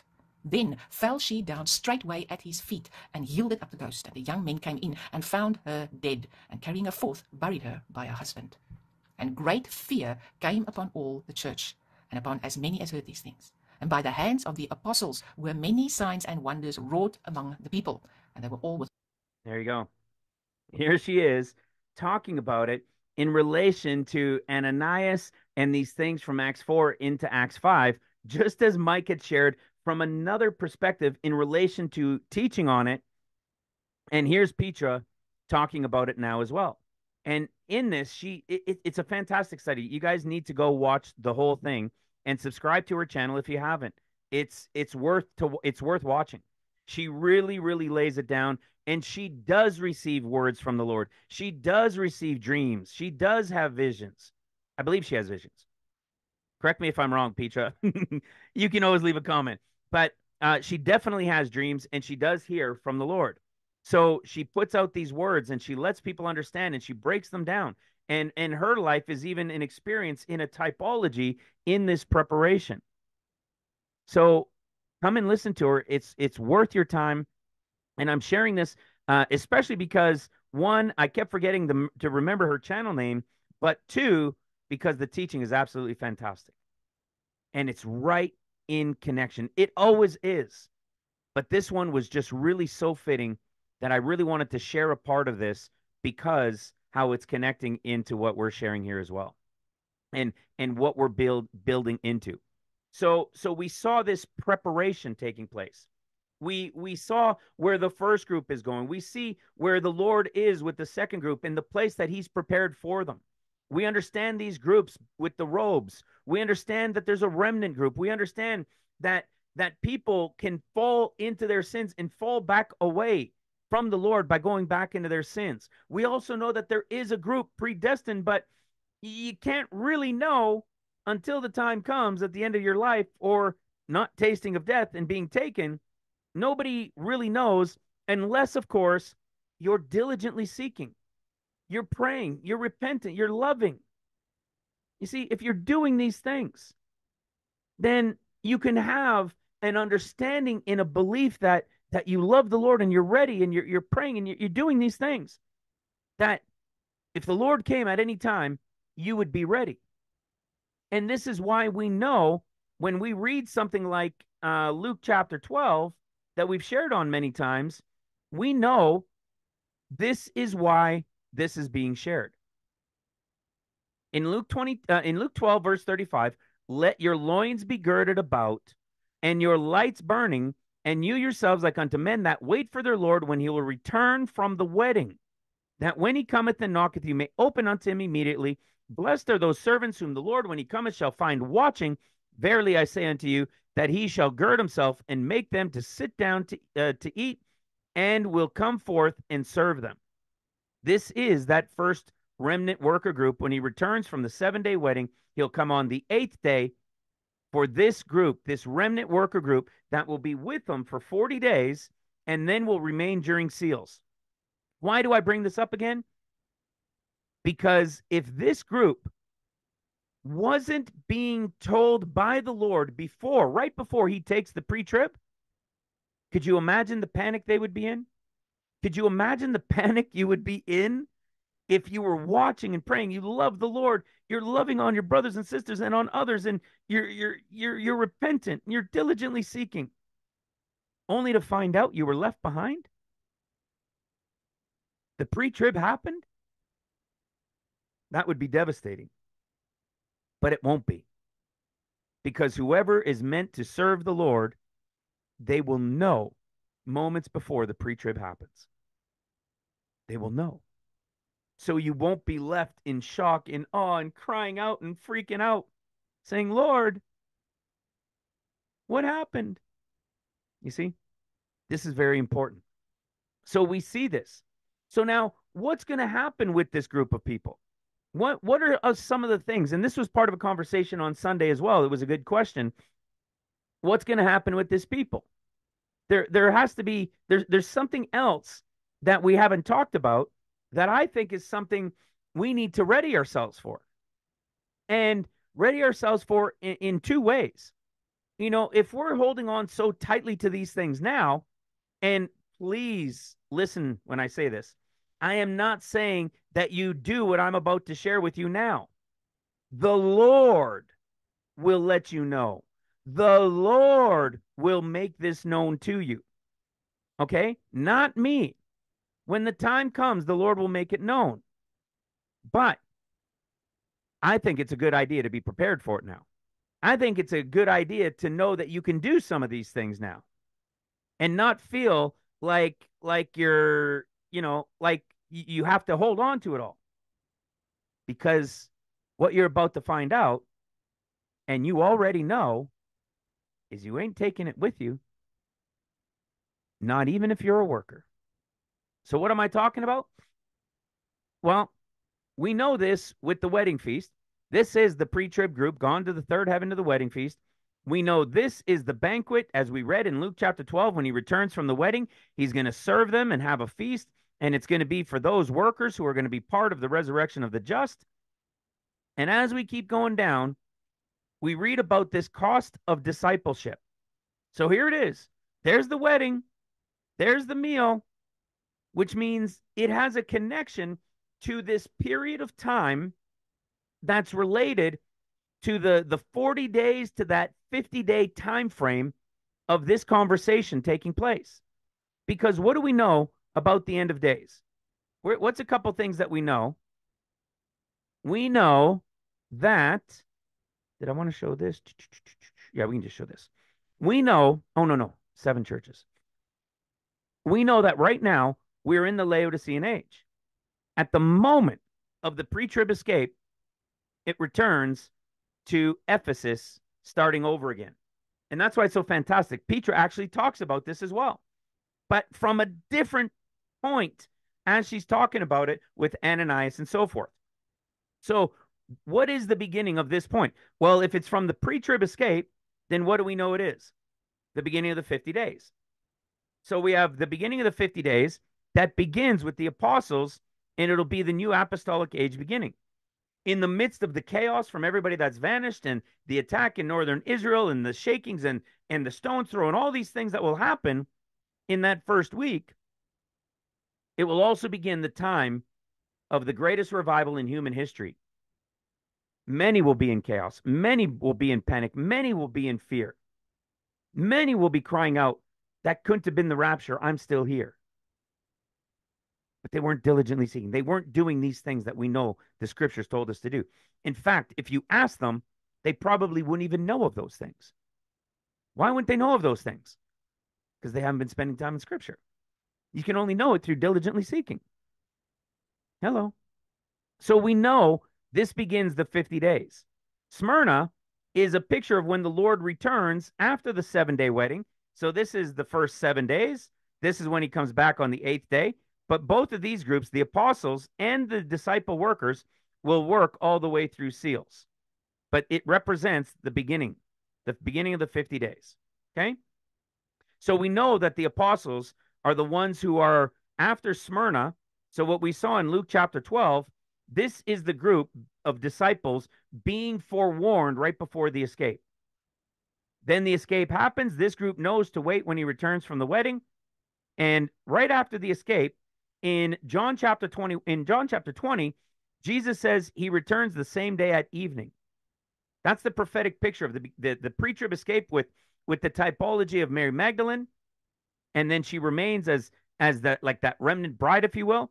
And then he returns at evening of the same day of the prophetic picture of the escape. He says, don't touch me, I haven't gone. He leaves, and then he comes back at evening. That leaving is a prophetic picture of the pre-trib escape. Then he comes back the same day at evening, and he anoints the apostles by breathing the Holy Ghost on them. So these guys will be there first. And when he returns from the wedding, he meets with these guys who he foretold, and then he has the meal with them. Okay? So we know that there are apostles and that there are disciples. But the apostles, essentially, they stand on their own in their authority and in their power, okay, by the Lord and with the Spirit that they received. Smyrna will receive the Holy Ghost at the end of the 50 days at true Pentecost. The apostles had already received it directly from the Lord. And this is what's called the first watch. Smyrna is the group from Luke 12, which is the first watch. Okay? There are 3 watches. You know, remember I did the video there's kind of like 4 watches, and that's because really there's 3. There's Smyrna, which is the disciple workers from Luke. There's the second watch, which is the 144,000, which are from Mark, from the end of the 6th year of seals, right, to the beginning of the 7th year of seals, and it's the end of Mark's gospel.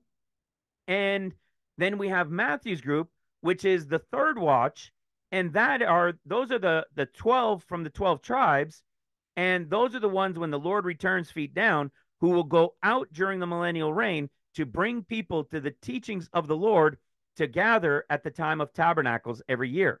So they're the 3 watches, but there really is kind of a first one of the 4, which is Ephesus, but they're not called a watch. And I don't know why they're specifically not called a watch, but they are the apostles. Okay. And these 2 will be working together during seals. So why am I bringing that up? Well, this cost of discipleship, this is talking about this period now of time. Follow what it said. You had the great multitude rapture. Here's the wedding. In the pre-trib, sorry. You had the pre-trib bride of Christ wedding. There's the wedding. You have a meeting with the Smyrna disciple group. And then we have the cost of discipleship. So we have a picture of the Lord here during the 40 days, and we see that there's a great multitude here. Well, why do we get the word great multitude here? Well, just like we had the creature in the other portion. The creature was waiting for what? The creature is the great multitude. They're the ones of the light creation that are going to paradise. They're the ones that were waiting for what? The manifestation of the sons of God. Hello. You see how the order follows? And so here we have this cost of discipleship. And listen carefully, because what we read in this isn't this, it says the cost of discipleship, but it's not that remnant group. You see, it's not the group that were his disciples that we talk about in the banquet, the Smyrna group.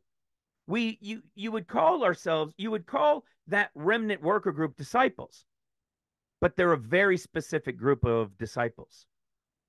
They really are. And you'll understand this. A great example, I think, is connected to Polycarp. When we went into the teachings of Polycarp, you'll remember that I think it's in the Epistle of Polycarp, he spoke about how there was a group that he met with, how they knew the mysteries of these things, and Polycarp and them with them weren't privy to them. I think that's the type of thing that we're seeing. We know that there's a group who's receiving this revelation, who's going to have the completed work of this revelation, like the ones in Luke 24, this group being prepared in them. And then there will also be other disciples that will follow on as well. And I think that's what we're seeing here. And so look at what it says here. In Luke 14:26, if any man come to me and hate not his father and mother and wife and children and brethren and sister, yea, even his own life also, he cannot be my disciple. Yikes. Picture this now in the prophetic typology. What do we know this is talking about? Well, there's going to be a whole bunch of these people that will have family members left, right? There'll be a whole bunch of people with their brothers, their sisters, their mothers, their fathers that'll still be there. That will come from this great multitude after the pre-trib has happened. There will be people. The majority of people won't recognize it, but there will be however many thousands, however tens of thousands, I have no idea how many, that will realize that this is the Son of Man when he comes for his 40 days. So there will be people coming. And then you'll have the disciples who have been given the revelation, who are also making these things known and going to people. So people will be coming to him. And he's telling them, look, you're going to turn and go back to your mother, to your father, to your children, to your wife? Or are you going to follow me? Let all of that go and follow me if you're for real. That'll be tricky, right? Not for those prepared. We're talking about those who were left behind who are now realizing it. Think of those Christians that just weren't ready. They believed the Lord, they proclaimed the Lord, but they just weren't ready. They weren't ready on purpose because they're his. They're his for the great multitude rapture for paradise that he prepared for them. So it says, you cannot be my disciple. And whosoever does not bear his cross and come after me cannot be my disciple.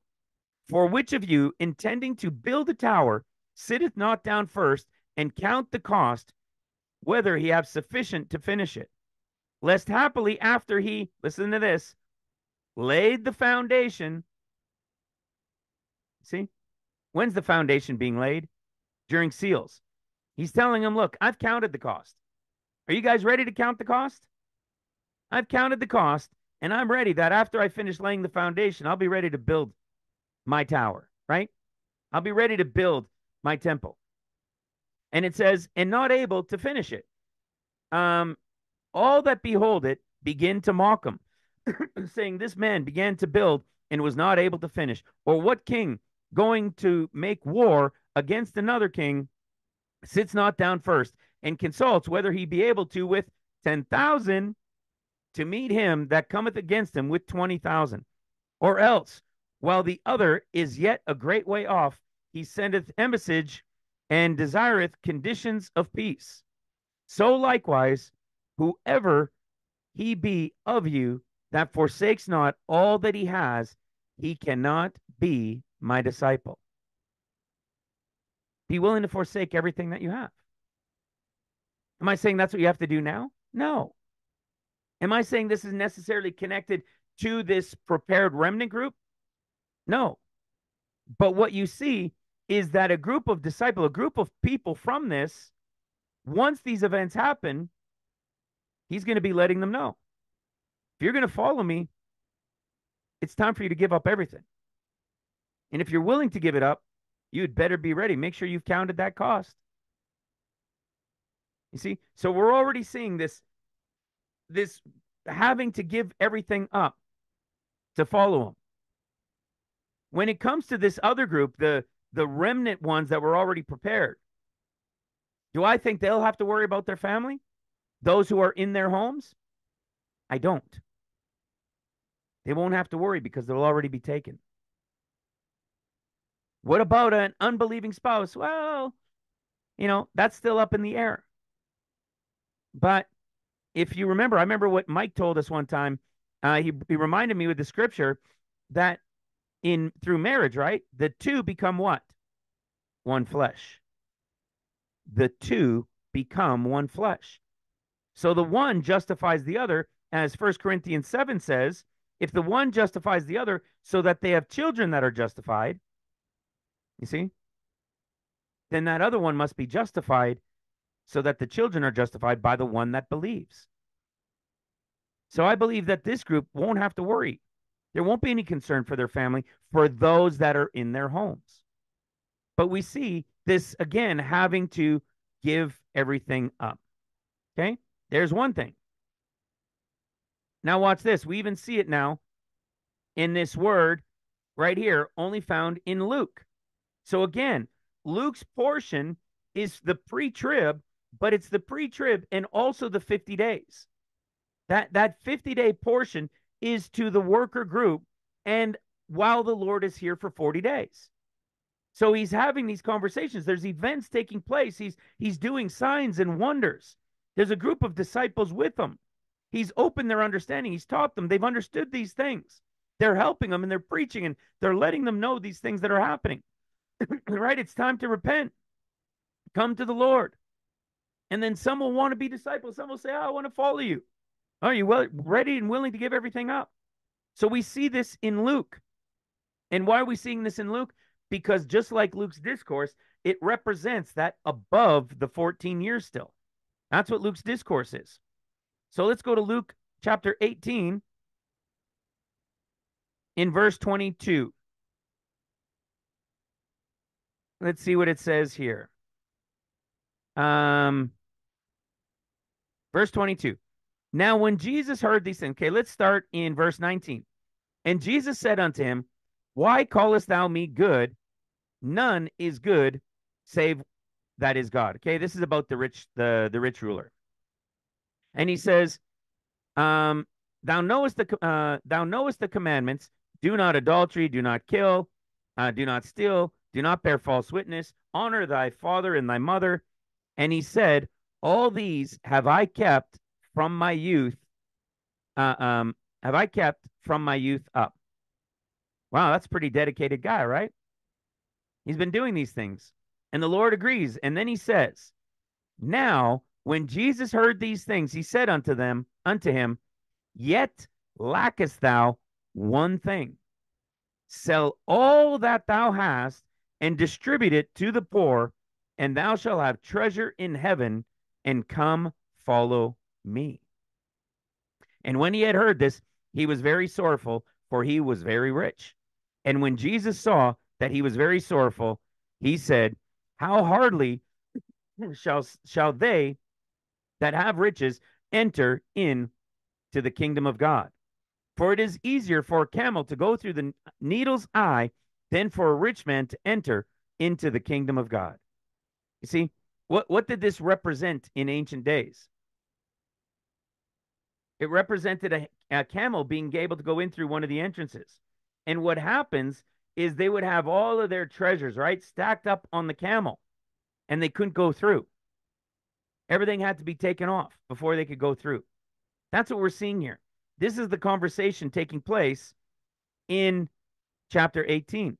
So again, it's this typology of, yes, there's an application to the now, but there's a greater application also in the is to come. This picture of him being here for 40 days and those wanting to follow him and be a part of the kingdom of God. So even when he's here for 40 days, of course, he's still talking about the kingdom of God, because the mid-trib great multitude rapture, which is paradise, is part of the kingdom of God. So is the third heaven. Both of those parts of the kingdom of God. So when he's saying how hardly they'll enter in, what's he saying? Sell everything that you have. Are you going to be willing to do that? You see, it's such a struggle, right?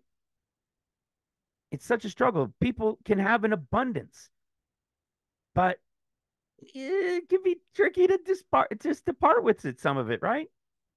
And this is an is thing happening right now. But in the is to come, this is like the one who wants to be his disciple. Look, I've been doing all these things, Lord. He says, yeah, that's great. Now are you willing to sell everything you have and give it to the poor?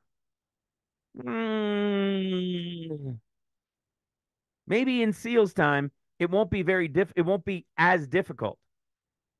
Maybe a lot of those people will have realized what has happened, right? So again, this isn't a picture so much of distributing to the poor in relation to the remnant workers, but it's a picture here in the is to come of those while the Lord is here for 40 days and is telling them, hey, if you want to follow me, go sell what you have. And it'll be a struggle, right?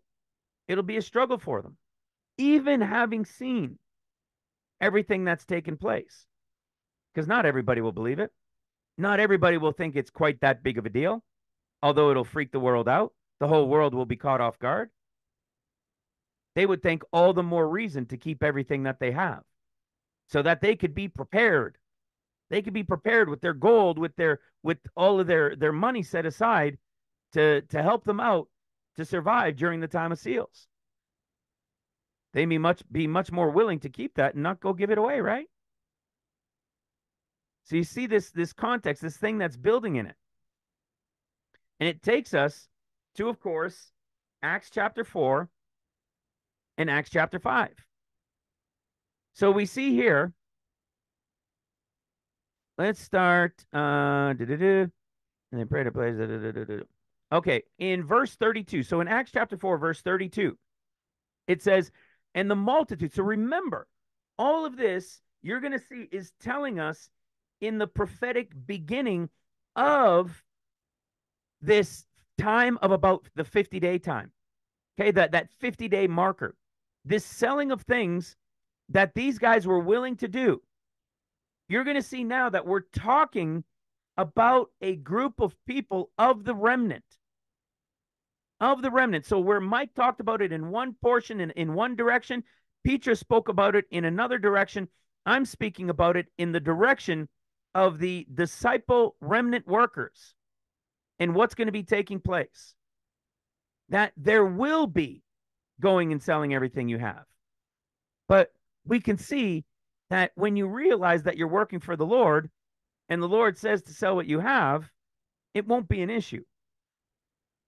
So you would think. You see? Otherwise, why did Ananias do what he did? Listen to what it says. Acts 4, verse 32. And the multitude of them that believed were of one heart and of one soul. Okay? They were together of one heart and of one soul. Neither said any of them that aught of these things which he possessed was his own, but they had all things in common. They never proclaimed now. So think about this. This is why I was saying I believe all of our family members, those in our homes, will be taken. They will go pre-trib. And those that are chosen to remain, to work, to serve the Lord, they will be left in their home and they will wait for that wedding, for that knock on the door. And I believe the Lord will translate them to wherever this meal is going to be, where he opens their understanding and they have this banquet meal. And then who knows where they go from there. But this might lead us to understand that they would be sent back to their own home. So within this above 14 years, it would appear there's going to be a time of selling their goods. You see? It sounds like it won't be a big deal. We'll be in the presence of the Lord. That can't be a big deal. You see, this isn't something we've spoken about before. We're getting a little bit more insight into this. They're going to give all their things. There's no issue with these guys. Why was there no issue? Because they were of one heart and of one soul. And it says, and with great power gave the apostles witness of the resurrection of the Lord Jesus, and great grace was upon them all. Neither was there any among them that lacked. For as many as were possessors of land or houses sold them, and brought the prices of those things that were sold, and laid them down at the apostles' feet. Hello. You see, that's why I was leading with the apostles. We know that they're there first. These disciples are now bringing these things to the apostles' feet, everything that they've sold. So this, you got to remember, we're now in the prophetic looking into the end of days. So how would this look? You know, when I was talking to our brother, it's like, well, we're not going to post this stuff if you're Canadian, like on Kijiji. You're not going to put it on Craigslist, you know, for sale by owner. I believe that the Lord will send somebody and probably just buy all of our stuff up. And then the houses, this is now just speculation, that then our homes might end up just being left like the way they are. Maybe they'll take some things, maybe they'll use some things, but it may be just speculation that our homes, to those disciple workers, when they do this, that those places become places of refuge throughout the earth where people will be able to gather in protection. Interesting thought, right? Many people have heard of this, that there are going to be places. There will be places, whether, yes, we know some will be in the wilderness, but there will also be homes where people are preparing and doing things across the earth that the Lord is leading them in the Spirit to do. Maybe that's what's happening with some of these homes, if not all of them. So I don't believe there's going to be like this long drawn out period of people coming to your house and buying this and buying that. I believe it will happen quickly, that people will come and give you the money for it. And then what are we to do? Lay everything down. You may not have much. You may have nothing. You may have very little. But it says that sell everything that you have. And whatever that amount is, some will be much more, some will be much less. Some will own houses and land. Others might have a couple bicycles. You see what I'm saying? But nothing is held back. And we bring it to the apostles' feet. And distribution will be made to every disciple based on their work and where they're going. Pretty wild, right? Now listen to this. And Joseph, let me go see that one. I want to see how you say that name. I butcher names badly all the time. Let me see if I can just get this one right. Azos. Joseph. How about that?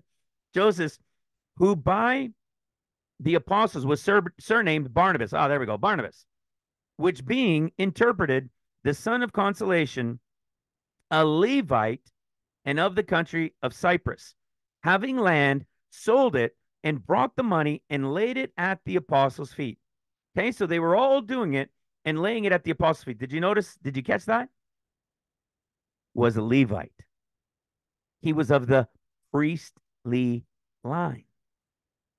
Remember what happens to the apostles, guys, when they're part of the resurrection at the end? Because remember, now I'm not talking about those who are coming to the Lord, part of the great revival, and want to come and be a part of them during the 40 days.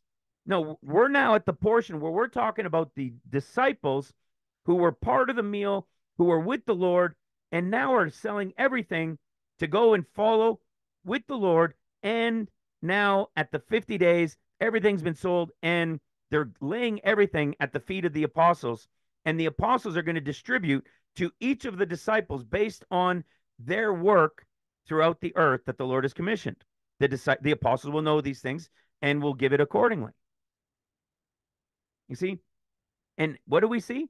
We see this little hint of a priestly line, of a Levite, like a little clue for us, because we know that the disciple worker group are part of those who will take part in the resurrection, as we saw after the wedding with the banquet.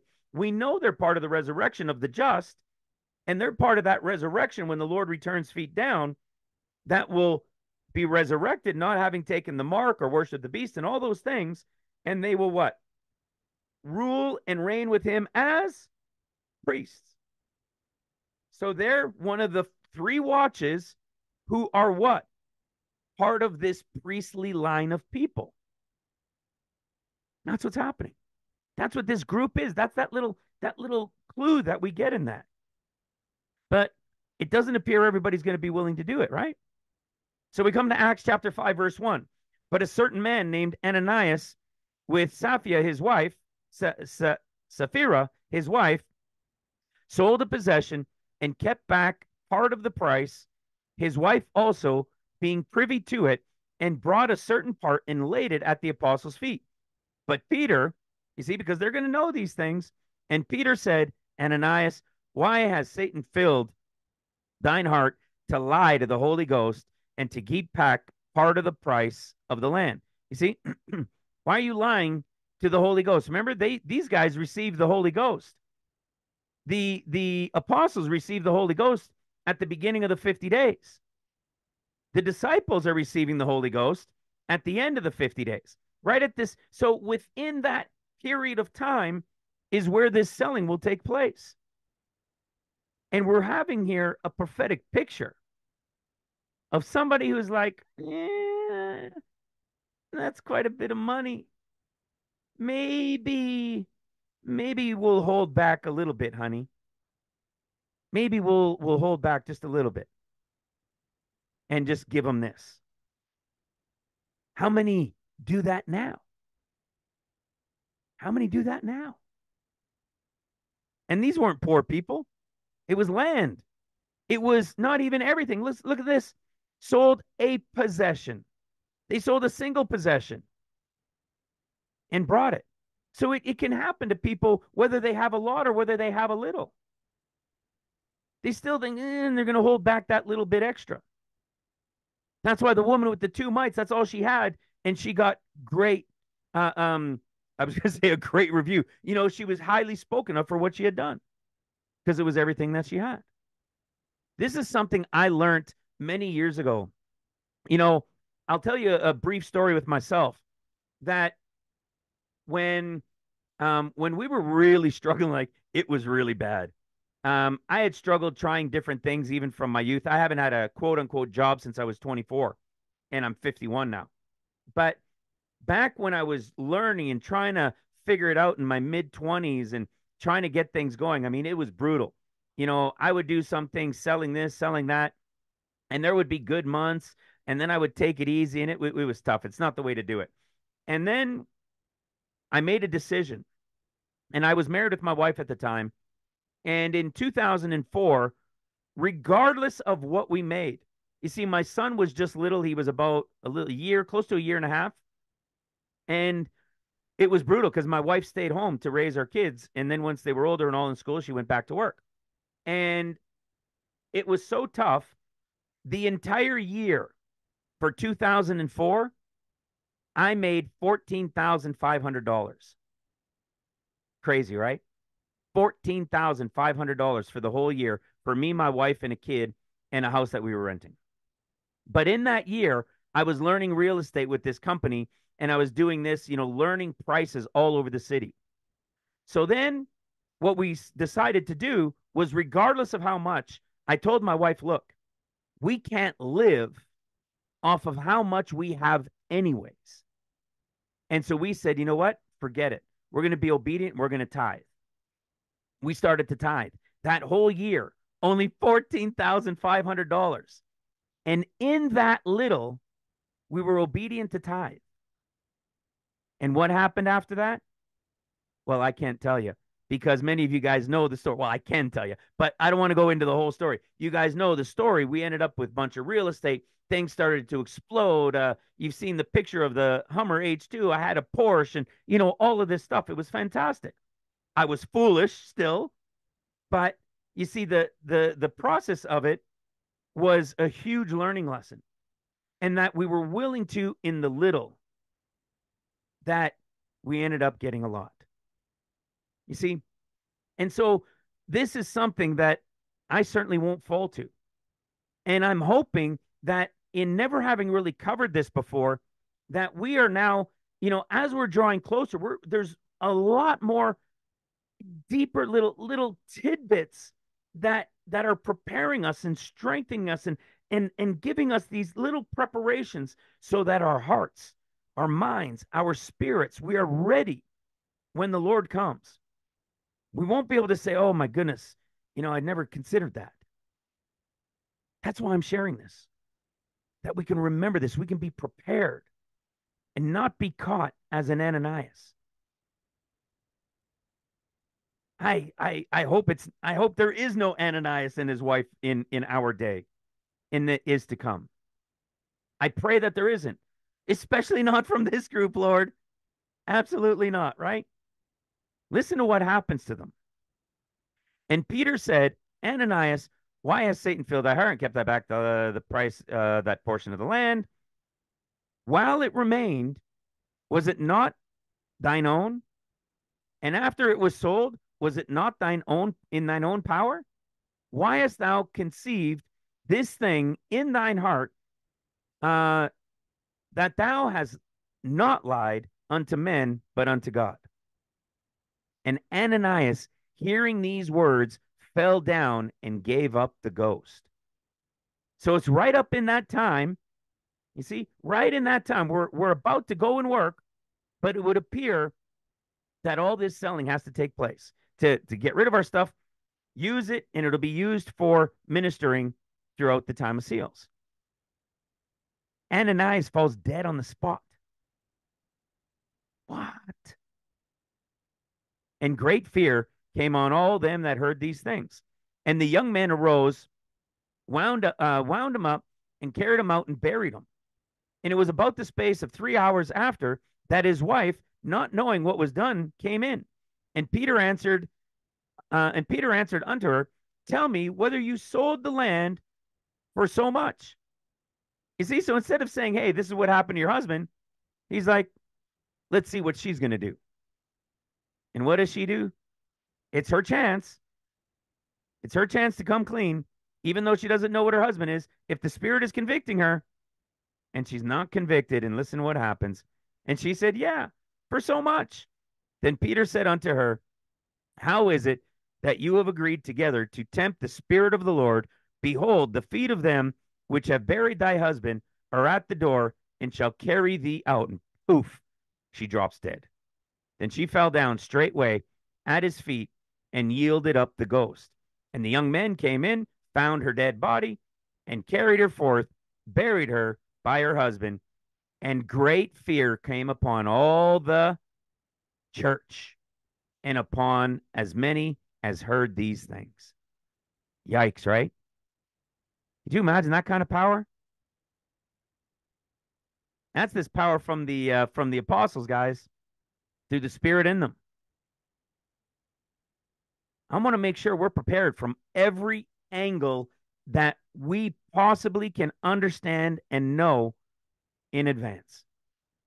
That's what we've been doing for almost 6.5 years. Preparing, readying, drawing closer, drawing more in, giving revelation, helping understand, preparing. And we just so happen to be called 14ers and have the revelation of the mysteries that had never been before known. Craziness, right? Preparing, brothers and sisters. All right, let's go to this one. This one, there's not a lot in it in relation to what we're going to share in what he says, but in the things that it shows. So now check this out. Right off the bat, we don't have, you're not going to play anything here. I'm just going to show you the parts. So a lot of people have seen this image before, right? So this is essentially the setup of what it looks like when they were lined up in the wilderness.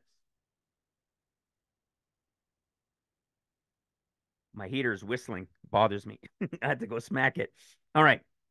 Now, what you have to understand is when people show it like this, it's not really the way it looked like. Now it looked like this, but you see, what they want to do is make it look like a cross, like you're standing in front of a cross.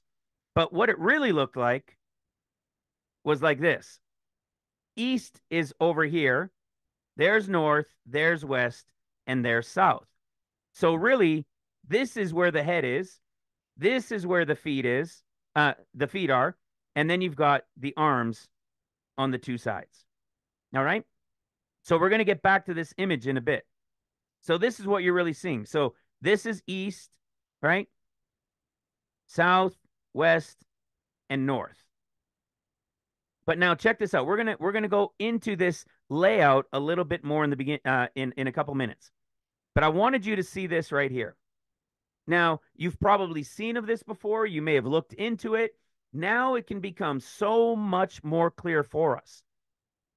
You go search this up, and just about everybody, if not everybody, well, I mean, it's rare that everybody's in agreement. So the vast majority, this is the consensus of what is laid out.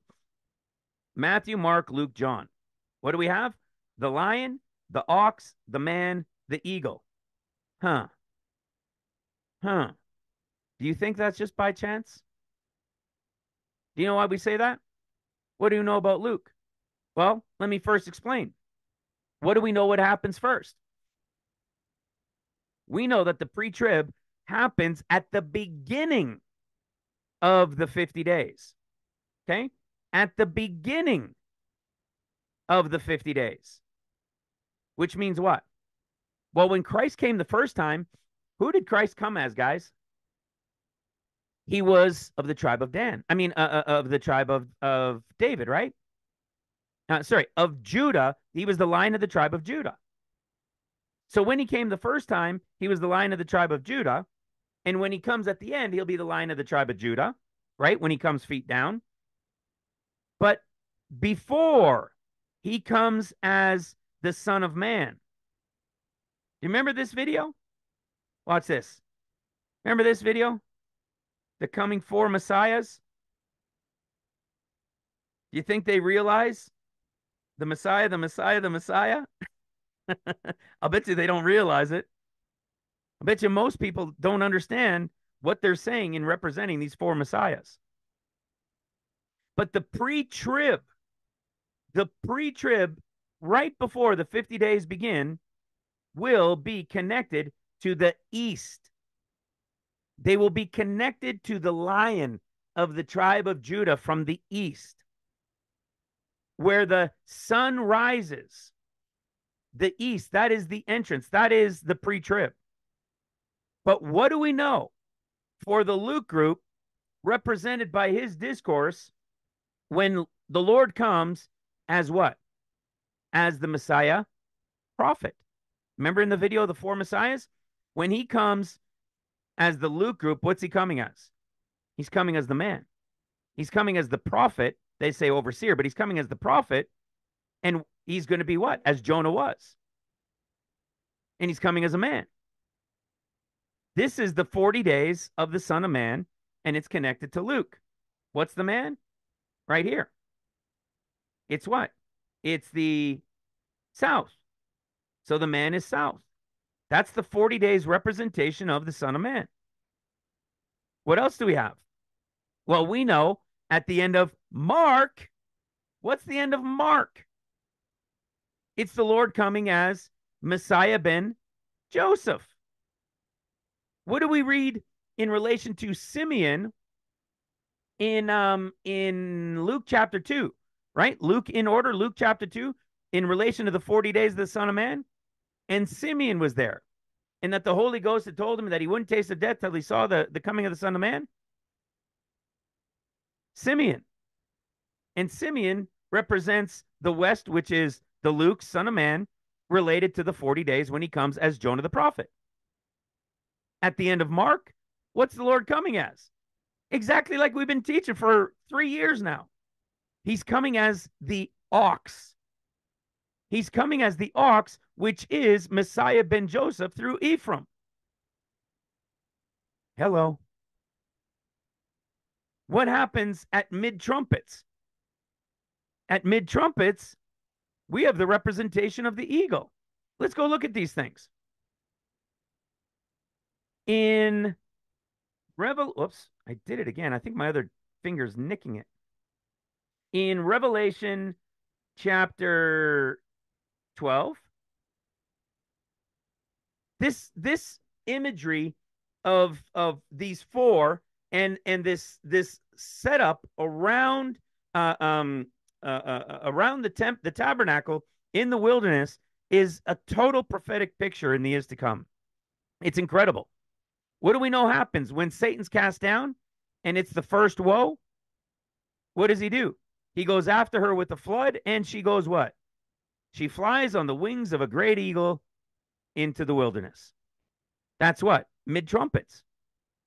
So we have the picture of the eagle being mid-trumpets. And the eagle also represents Dan.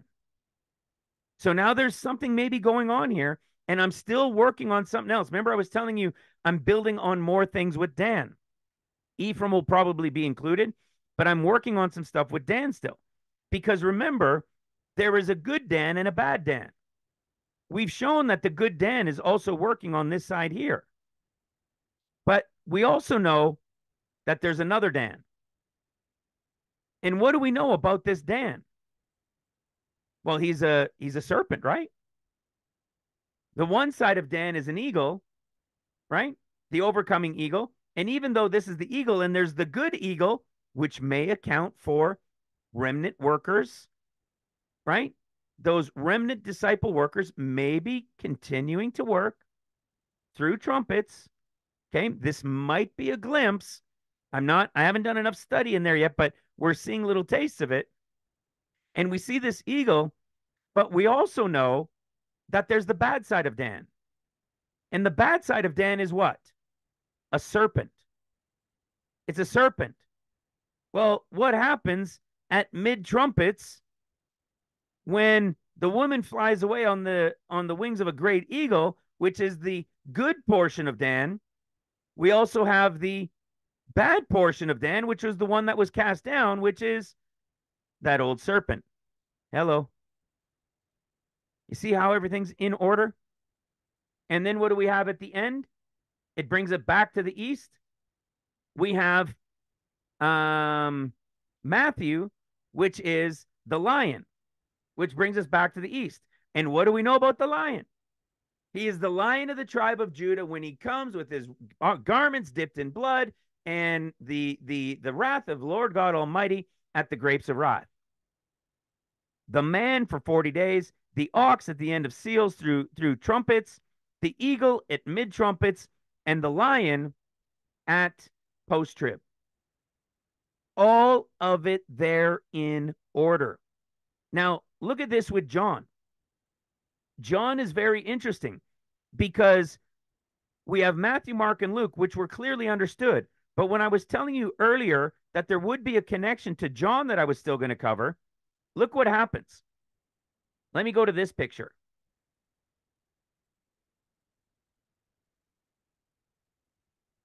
Watch this. So now this one's in order. There's your east, south, west, north. Okay? Pre-trib happens here. Then the Lord comes. Listen to this. The Lord comes as the man for 40 days. What's he coming as? Man. He's coming, he's going to be what? The leader of a troop or the leader of a group. And it's a sword at the gate. Well, we already understand him coming as a man, as the leader. And with what? Well, we have him warning about the sword. Does that sound familiar? Ezekiel chapter 21. In Ezekiel chapter 21, we see the picture of Ezekiel as a typology as the Son of Man when he's here as the man for 40 days. And it says, Son of man, set thy face toward Jerusalem and drop thy word toward the holy places and prophesy against the land of Israel. And say to the land of Israel, thus saith the Lord, behold, I am against thee, and I will draw forth my sword out of his sheath, and I will cut off from thee the righteous and the wicked. Seeing then that I will cut off from thee the righteous and the wicked, therefore shall my sword go forth out of his sheath against all flesh, from the south to the north, all against furbishing the sheath. Furbishing the sword from the sheath. It's sharpened. It's ready to make a sore slaughter. Because when the Son of Man is here, what do we know he's doing for 40 days? He's warning about the sword. He's warning about the coming of the sword.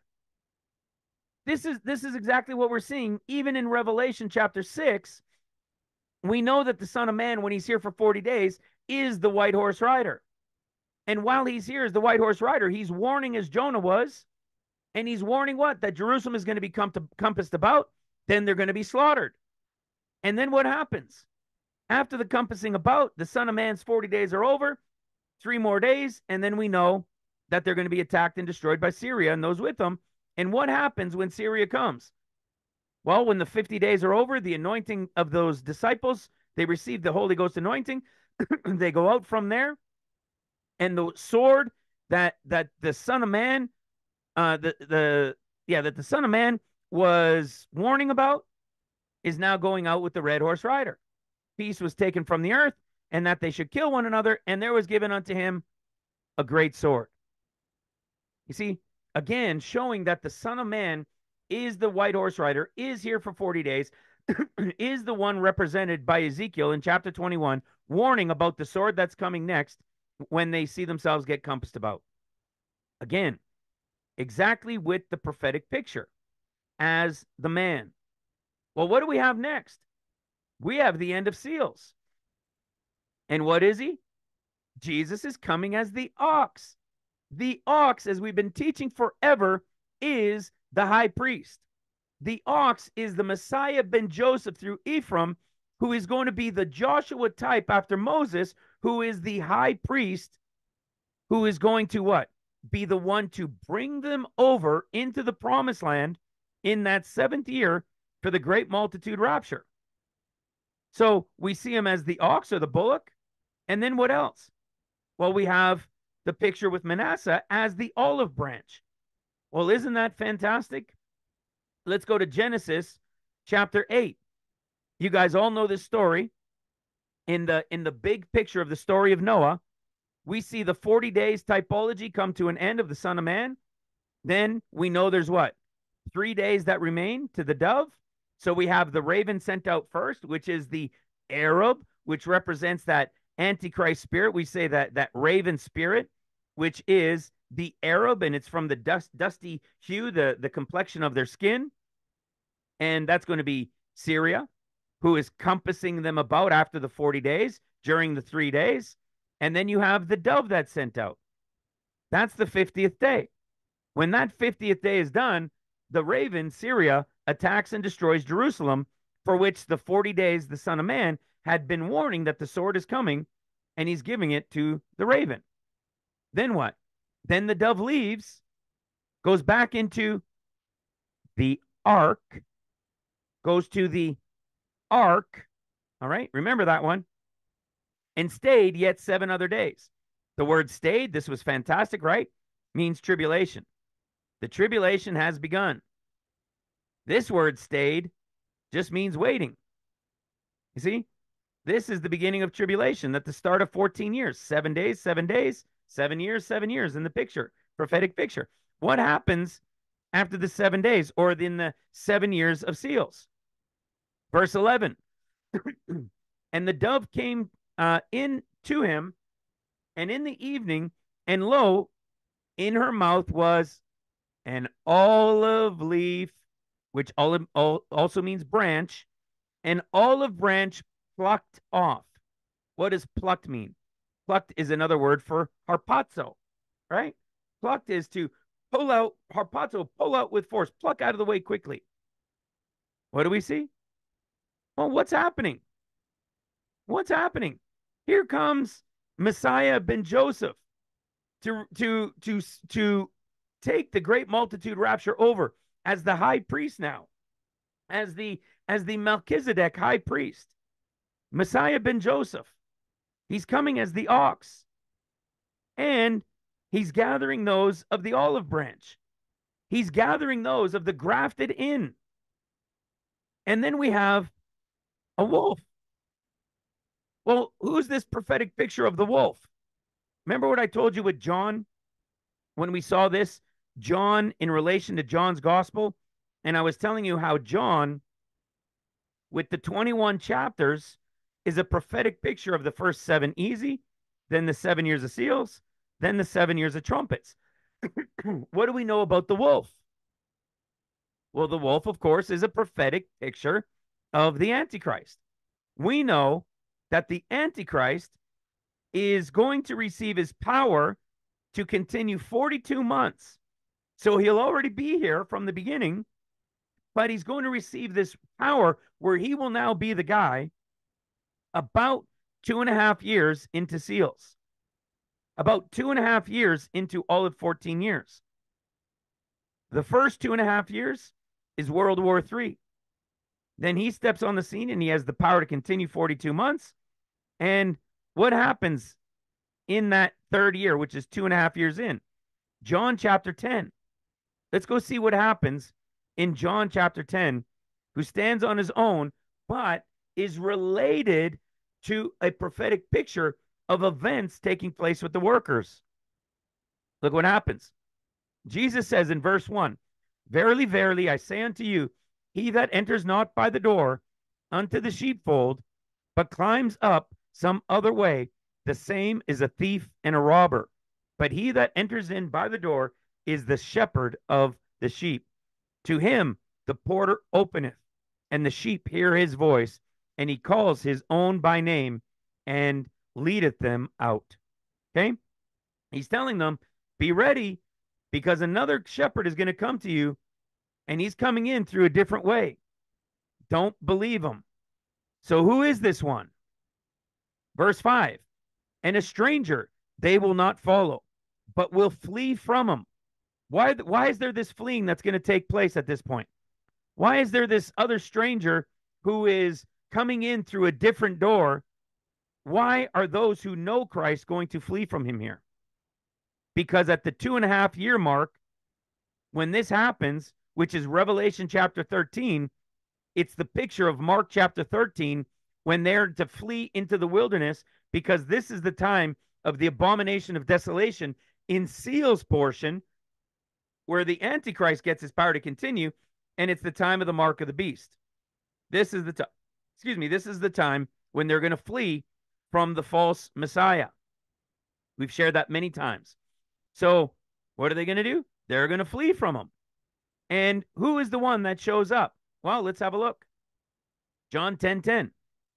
The thief comes not, but for to steal and to kill and to destroy. I am come that they might have life and that they might have it more abundantly. I am the good shepherd. The good shepherd giveth life for the sheep, gives his life for the sheep. But he that is a hireling and not the shepherd, whose own the sheep are not, see the wolf coming and leave the sheep and fleeth, and the wolf catches them and scatters the sheep. Remember what I said about Mark's discourse, chapter 13? In his discourse midway through, this is the point right here of that about 2.5 years where you have the abomination of desolation, which is going to be the mark of the beast for the church, for the world during the time of seals. And what are they to do? Time to flee. It's time to flee, because now, you see, it's going to be a time worse than it was since the beginning of the creation. Remember, this word's only found in Mark. How fitting, right? Because they're the creation of light. They're the ones he's coming back to save, his lost sheep. And except the Lord had shortened those days, verse 22, for false Christs and false prophets. This is the first time, going Luke, Mark, Matthew in their discourses, this is the first time false Christs and false prophets show up. At the time when they're to flee, when the wolf connected to this portion of John, right? John, who is to the workers. Here we are in chapter 10. We see the wolf coming, but to kill and to destroy as the false sheep. I mean, as the false shepherd. So you see, in showing this, I wanted you to see, we can see that John, even in John 8, which is like the beginning of the 14 years, here's the Lord saying, I am the light of the world. He's bringing his light into the darkness because it's all begun. In 2.5 years later, we see the wolf shows up, and those who know the Lord are fleeing. And the rest he is scattering because he's catching them and killing them and doing all these things. In chapter 14, we see that he's coming now with the place prepared for them. This is when he's now come as the ox with this place prepared. Let's go back to that picture.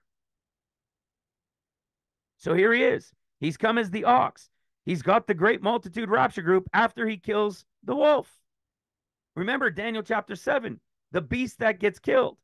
The beast was, is not, and shall be again at mid-trumpets when the serpent, who is Satan, is cast down, and then the pit is opened, and the beast comes back. We've been able to show this, remember, in the discourses. That's why Mark, you see the abomination, desolation, then you see false Christs and false prophets. You go to the first half of Matthew's discourse, which is the 7 years of trumpets, and there's only the false prophet, but no false Christ. That's because the false Christ was killed. The beast was killed. And then at the abomination of desolation, midway through, which is represented here, when Satan is cast down, like Revelation chapter 12, it's at the first woe, at the fifth trumpet, which is mid-trumpets, about 3.5 years into trumpets, or 10.5 years into tribulation. What happens? Satan's cast down, the pit is open, he goes after them, they fly away on the wings of an eagle. And who's been cast down? The serpent. So here we go. We go to Revelation chapter 12 again, and this was precisely what we saw. That old serpent. So we have the pre-trib, we have the mid-trib great multitude rapture was caught up. We have the place of 1,260 days where the two witnesses are doing their work for the first half of trumpets. And while Michael and his angels are fighting against Satan and his. And then at the 3.5 year approximately point of trumpets, or 10.5 years into tribulation, Satan is cast down. Who's Satan? That great dragon, right? The great dragon was cast out, that old serpent called the devil and Satan. And of course, the pit is opened because it's the fifth trumpet, and the beast comes back. He is the one who was, second half of seals, is not, first half of trumpets, and shall be, second half of trumpets. And it's the serpent.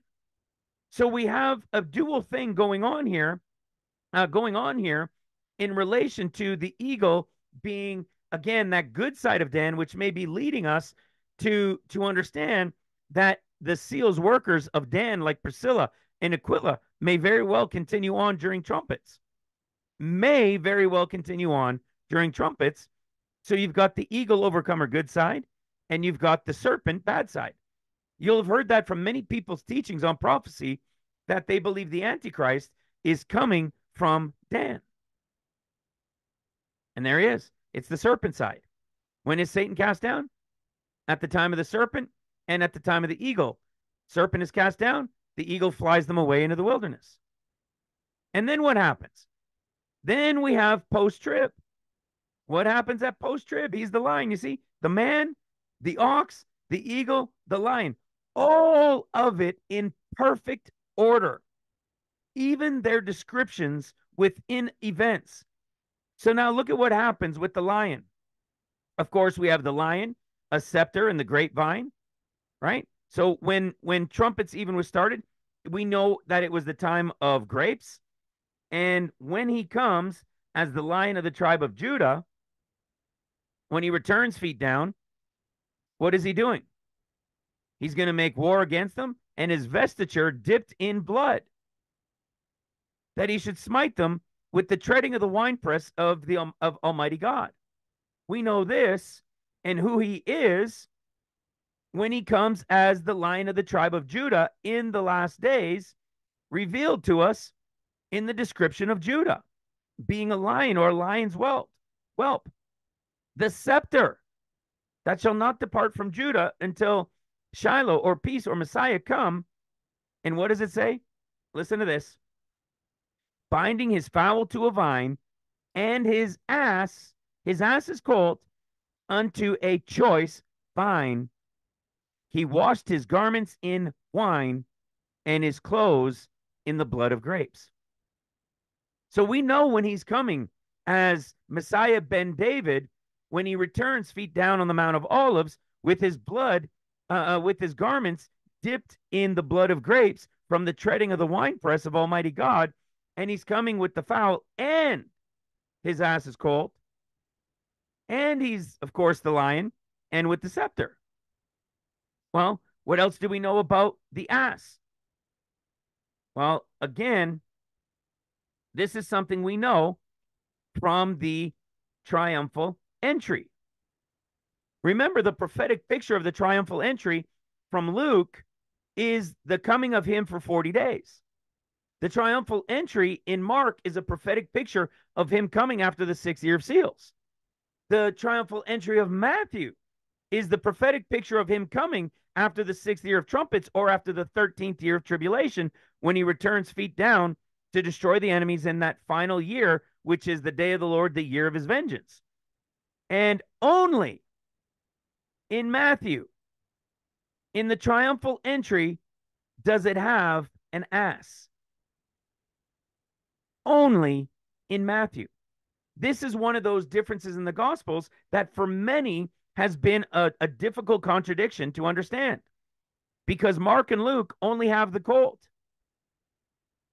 Only Matthew has the ass. Why? Prophecy yet to be fulfilled. Did you see in Genesis 49, it said in the last days? It'll be in the last days. It'll be when he comes as Messiah ben David, feet down, that he comes with both the ass and the colt. This hasn't yet been fulfilled. It's a prophetic insight to the end. So you have the lion, the scepter, the grapevine. You have the ass of burden. Every piece in order, from the man, the ox, the eagle, and the lion, and prophetic images of those periods of time in the definitions of each of the tribes. It's awesome, guys. It's amazing, amazing stuff. Then you take our teaching on the 4 messiahs, understanding each one, that they have Luke for the Son of Man as the man, the end of Mark, which is the ox, John, which is the eagle, because he's the representation of the workers, And then you've got Matthew, who is the lion when he returns feet down. All of it is in order. Did I make this? No, scriptures told us. Did I do this? No, scriptures told us. But we were able to reveal these things through the differences in the Gospels, using the old and the new, using the was and the is to reveal the revelation and the understanding of the is to come. It's awesome. It's incredible stuff. Confirmation to strengthen us every step of the way, to know that the revelations are all true. And we use other people's teachings from Scripture to be able to prove it out to you.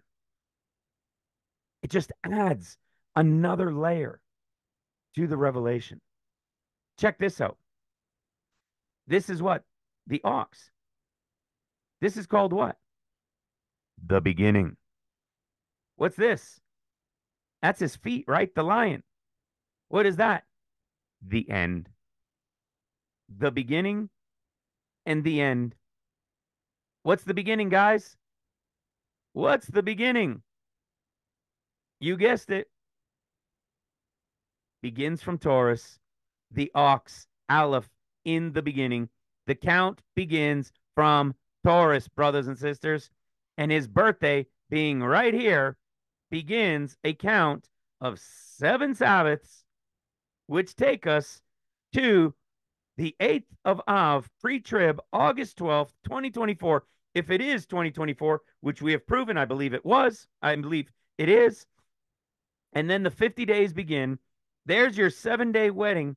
And he returns 2 months after his birthday, just as Isaiah 9 confirmed in Matthew chapter 4, from the time when Jesus fulfilled the was in the is, not at his birthday, but 2 months later when John was put into prison, fulfilling the time of the end of the winter wheat harvest, when the bread with leaven is brought in, to what begins the count of 50 days that will end at Elul 29, true new wine of Pentecost, when actual time frame of new wine from the harvest of grapes is actually ready and called new wine. And then on the day and hour no one knows, Tishri 1, Syria, the lion will attack and destroy. The raven spirit will attack. The Ishmael will attack and destroy Jerusalem. Now, let me bring it to an end with this final piece to confirm yet again 3 worker groups outside of the apostles. Watch this. Check this out. I don't know. I'm not speaking specifically in relation to the tribes that are there, but there were 3 Levitical priestly duties in each together. How many? How many was that? 3? 3 priestly lines? 3 groups? 3 watches? Remember how one was connected to the ark? The other one is what? Tabernacle furnishings and altar. And the third one is the tabernacle. Well, how about that? Let's show that one. What do we know about this one, guys? How about the ark story itself and the beginning of the 40 days of the Son of Man? And what happened when the 40 days of the Son of Man? While he's here for 40 days, it's going to be as the 40 days of Noah. Connected to what? The ark. Connected to when the ark was lifted. What did it say? What was the picture for the second group? For the second watch group, the second priestly line? Furnishings and altar. Well, guess what? When we come to Mark And in Mark's, I think it's 14. In Mark chapter, 14. What happened? What do we know about the story of the Last Supper and then the resurrection? It's a prophetic picture of the coming of the Lord at the end of each. So here's the end of 6 years of seals. And only in Mark's do you see furnished and prepared. Furnished and prepared. Both rooms, see a large upper room? The word is used twice. It's only used in Luke's and it's used in Mark's. Why? Because both of them are being taken to what? One to the third heaven, one to paradise. When the Lord comes with paradise, it's not only furnished, it's also prepared. Because just as he told us in John chapter 14, which is a prophetic picture of the 7th year of seals, when he comes with the place prepared, it's paradise to where the rapture group is going. Exactly. Furnished and altar. This furnished and prepared place. Where else do we see this? Check this out. We've shown it also in 2nd Esdras. Here's our pre-trib group going. Then bewilderment of mind. They're going to plan to make war against each other. Red horse rider time. Then all the things that I said would occur, which is during seals. Then my son will be revealed, as you saw, standing on Mount Zion. Because it's what? The mountain carved without hand, the stone that became a great mountain, which is the end of the 6th year of seals. And what does he come with? The place prepared and built. When he comes with paradise. Where do we get this from? There's the second group. This is a picture of like your 144,000. What's the third group? The tabernacle. The tabernacle. Who do we know is the final group? Well, that would be Matthew's group. And Matthew's group is the third watch. So this represents the 3 watches that were told, and we started off in Luke chapter 12 with. And so what do we know about the final watch? Here they are right here. It's a completely different story. He tells he's going to teach them. They're to go out and teach all nations, no longer preaching. The Lord has returned like the 7th trumpet. All power is given unto him in heaven and in earth. No more preaching. They're going to teach the world, all nations, the things that he commands them. And he's now with them till the end of the world, because he's now here, feet down till the end of the millennial reign. Just like Revelation chapter 14. This is when he has now come as Messiah ben David, feet down. Is going to be his garments dipped in blood, because it's the battle that he's coming to fight, that final one. He's come feet down on the Mount of Olives. And what are the tribes, as Matthew 28, that represent the gates? What are they going to do? They're to go out and teach all nations to go up every year to Jerusalem to worship the King, the Lord of hosts, and to what? Keep the Feast of Tabernacles. To what? Keep the Feast of Tabernacles. To what? Keep the Feast of Tabernacles. 3 worker groups. And when we go into the scriptures, these guys, which I hadn't seen before, there are 3 groups of priestly duties. There's our pre-Luke remnant workers. There's our end of seals through trumpets workers. And there's our post-trib tabernacle workers. 3 watch priestly working groups. Brothers and sisters, I hope and pray this has blessed you. I hope we got a little bit more detail. We've got many more confirmations. We can see these things from so many different angles. There is nobody, I believe, on earth, in my opinion, that should be as prepared as us. There will be others prepared, I'm sure. But as prepared as us, having been given the blessings through the Spirit, in the will of the Father, in the truth of the revelation of Jesus Christ, to prepare a people in advance. Brothers and sisters, it just keeps proving it out over and over and over again. And I hope and pray each and every one of us will be ready. And you know, as I finish this up, it reminds me again of this as I was reading through that when we saw this stuff in relation to the layout and to Dan here and the eagle side of Dan, it really it got me pondering again if it really is that the SEALs workers would continue even through to the end of trumpets. That first priestly line maybe continues, but we just saw that there was 3 worker groups, right? We know there's a group chosen here that works during this. We know there's a group at the end of this that works during this. And then there's a group at the end of this through the tribes that are chosen to work through the millennial reign to the end. And that this group that works, that were chosen with the Lord here, working through here, we know that they put their necks on the line and they're going to take part in the resurrection. But we know that the apostles, the 144 that worked during this, and that the 12 tribes at the end, those 3 groups are going to be part of New Jerusalem coming down at the end of millennial reign. But that this group, who are the 40 days with the Son of Man, the first priestly group, they're 40 days with the Son of Man through seals. They don't have a part in that because theirs is what? The resurrection of the just. Their part is to rule and reign as priests with Christ for the 1,000 years. They will be with him forever. It's wild. Wild, wild stuff. So, it seems like the ones that are dead, of course, they will go and be with the Lord. He will bind them and everything else. And then they'll be resurrected for the millennial reign. But there may even be some that continue right through to the end.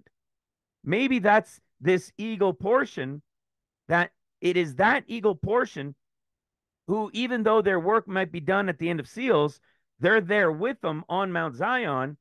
And maybe those that are alive are the eagle portions that take them away into the wilderness for the Lord. Right? There's some sort of connection going on there with the good and then the bad. But that's just a side note. We're still digging in, but we're seeing these connections, and it's clearly being revealed that there are 3 watches, that there are the apostles that come first, that there will be a selling in this new insight, this new piece that we can add to the picture. There will be a selling of our goods. And I want to make sure in sharing this that none of us will be those that would be caught trying to lie to the Holy Ghost. Brothers and sisters, I love you always. I love your families. I pray for you guys always. God bless you. God bless each and every one of you always. We'll talk to you soon. Bye for now.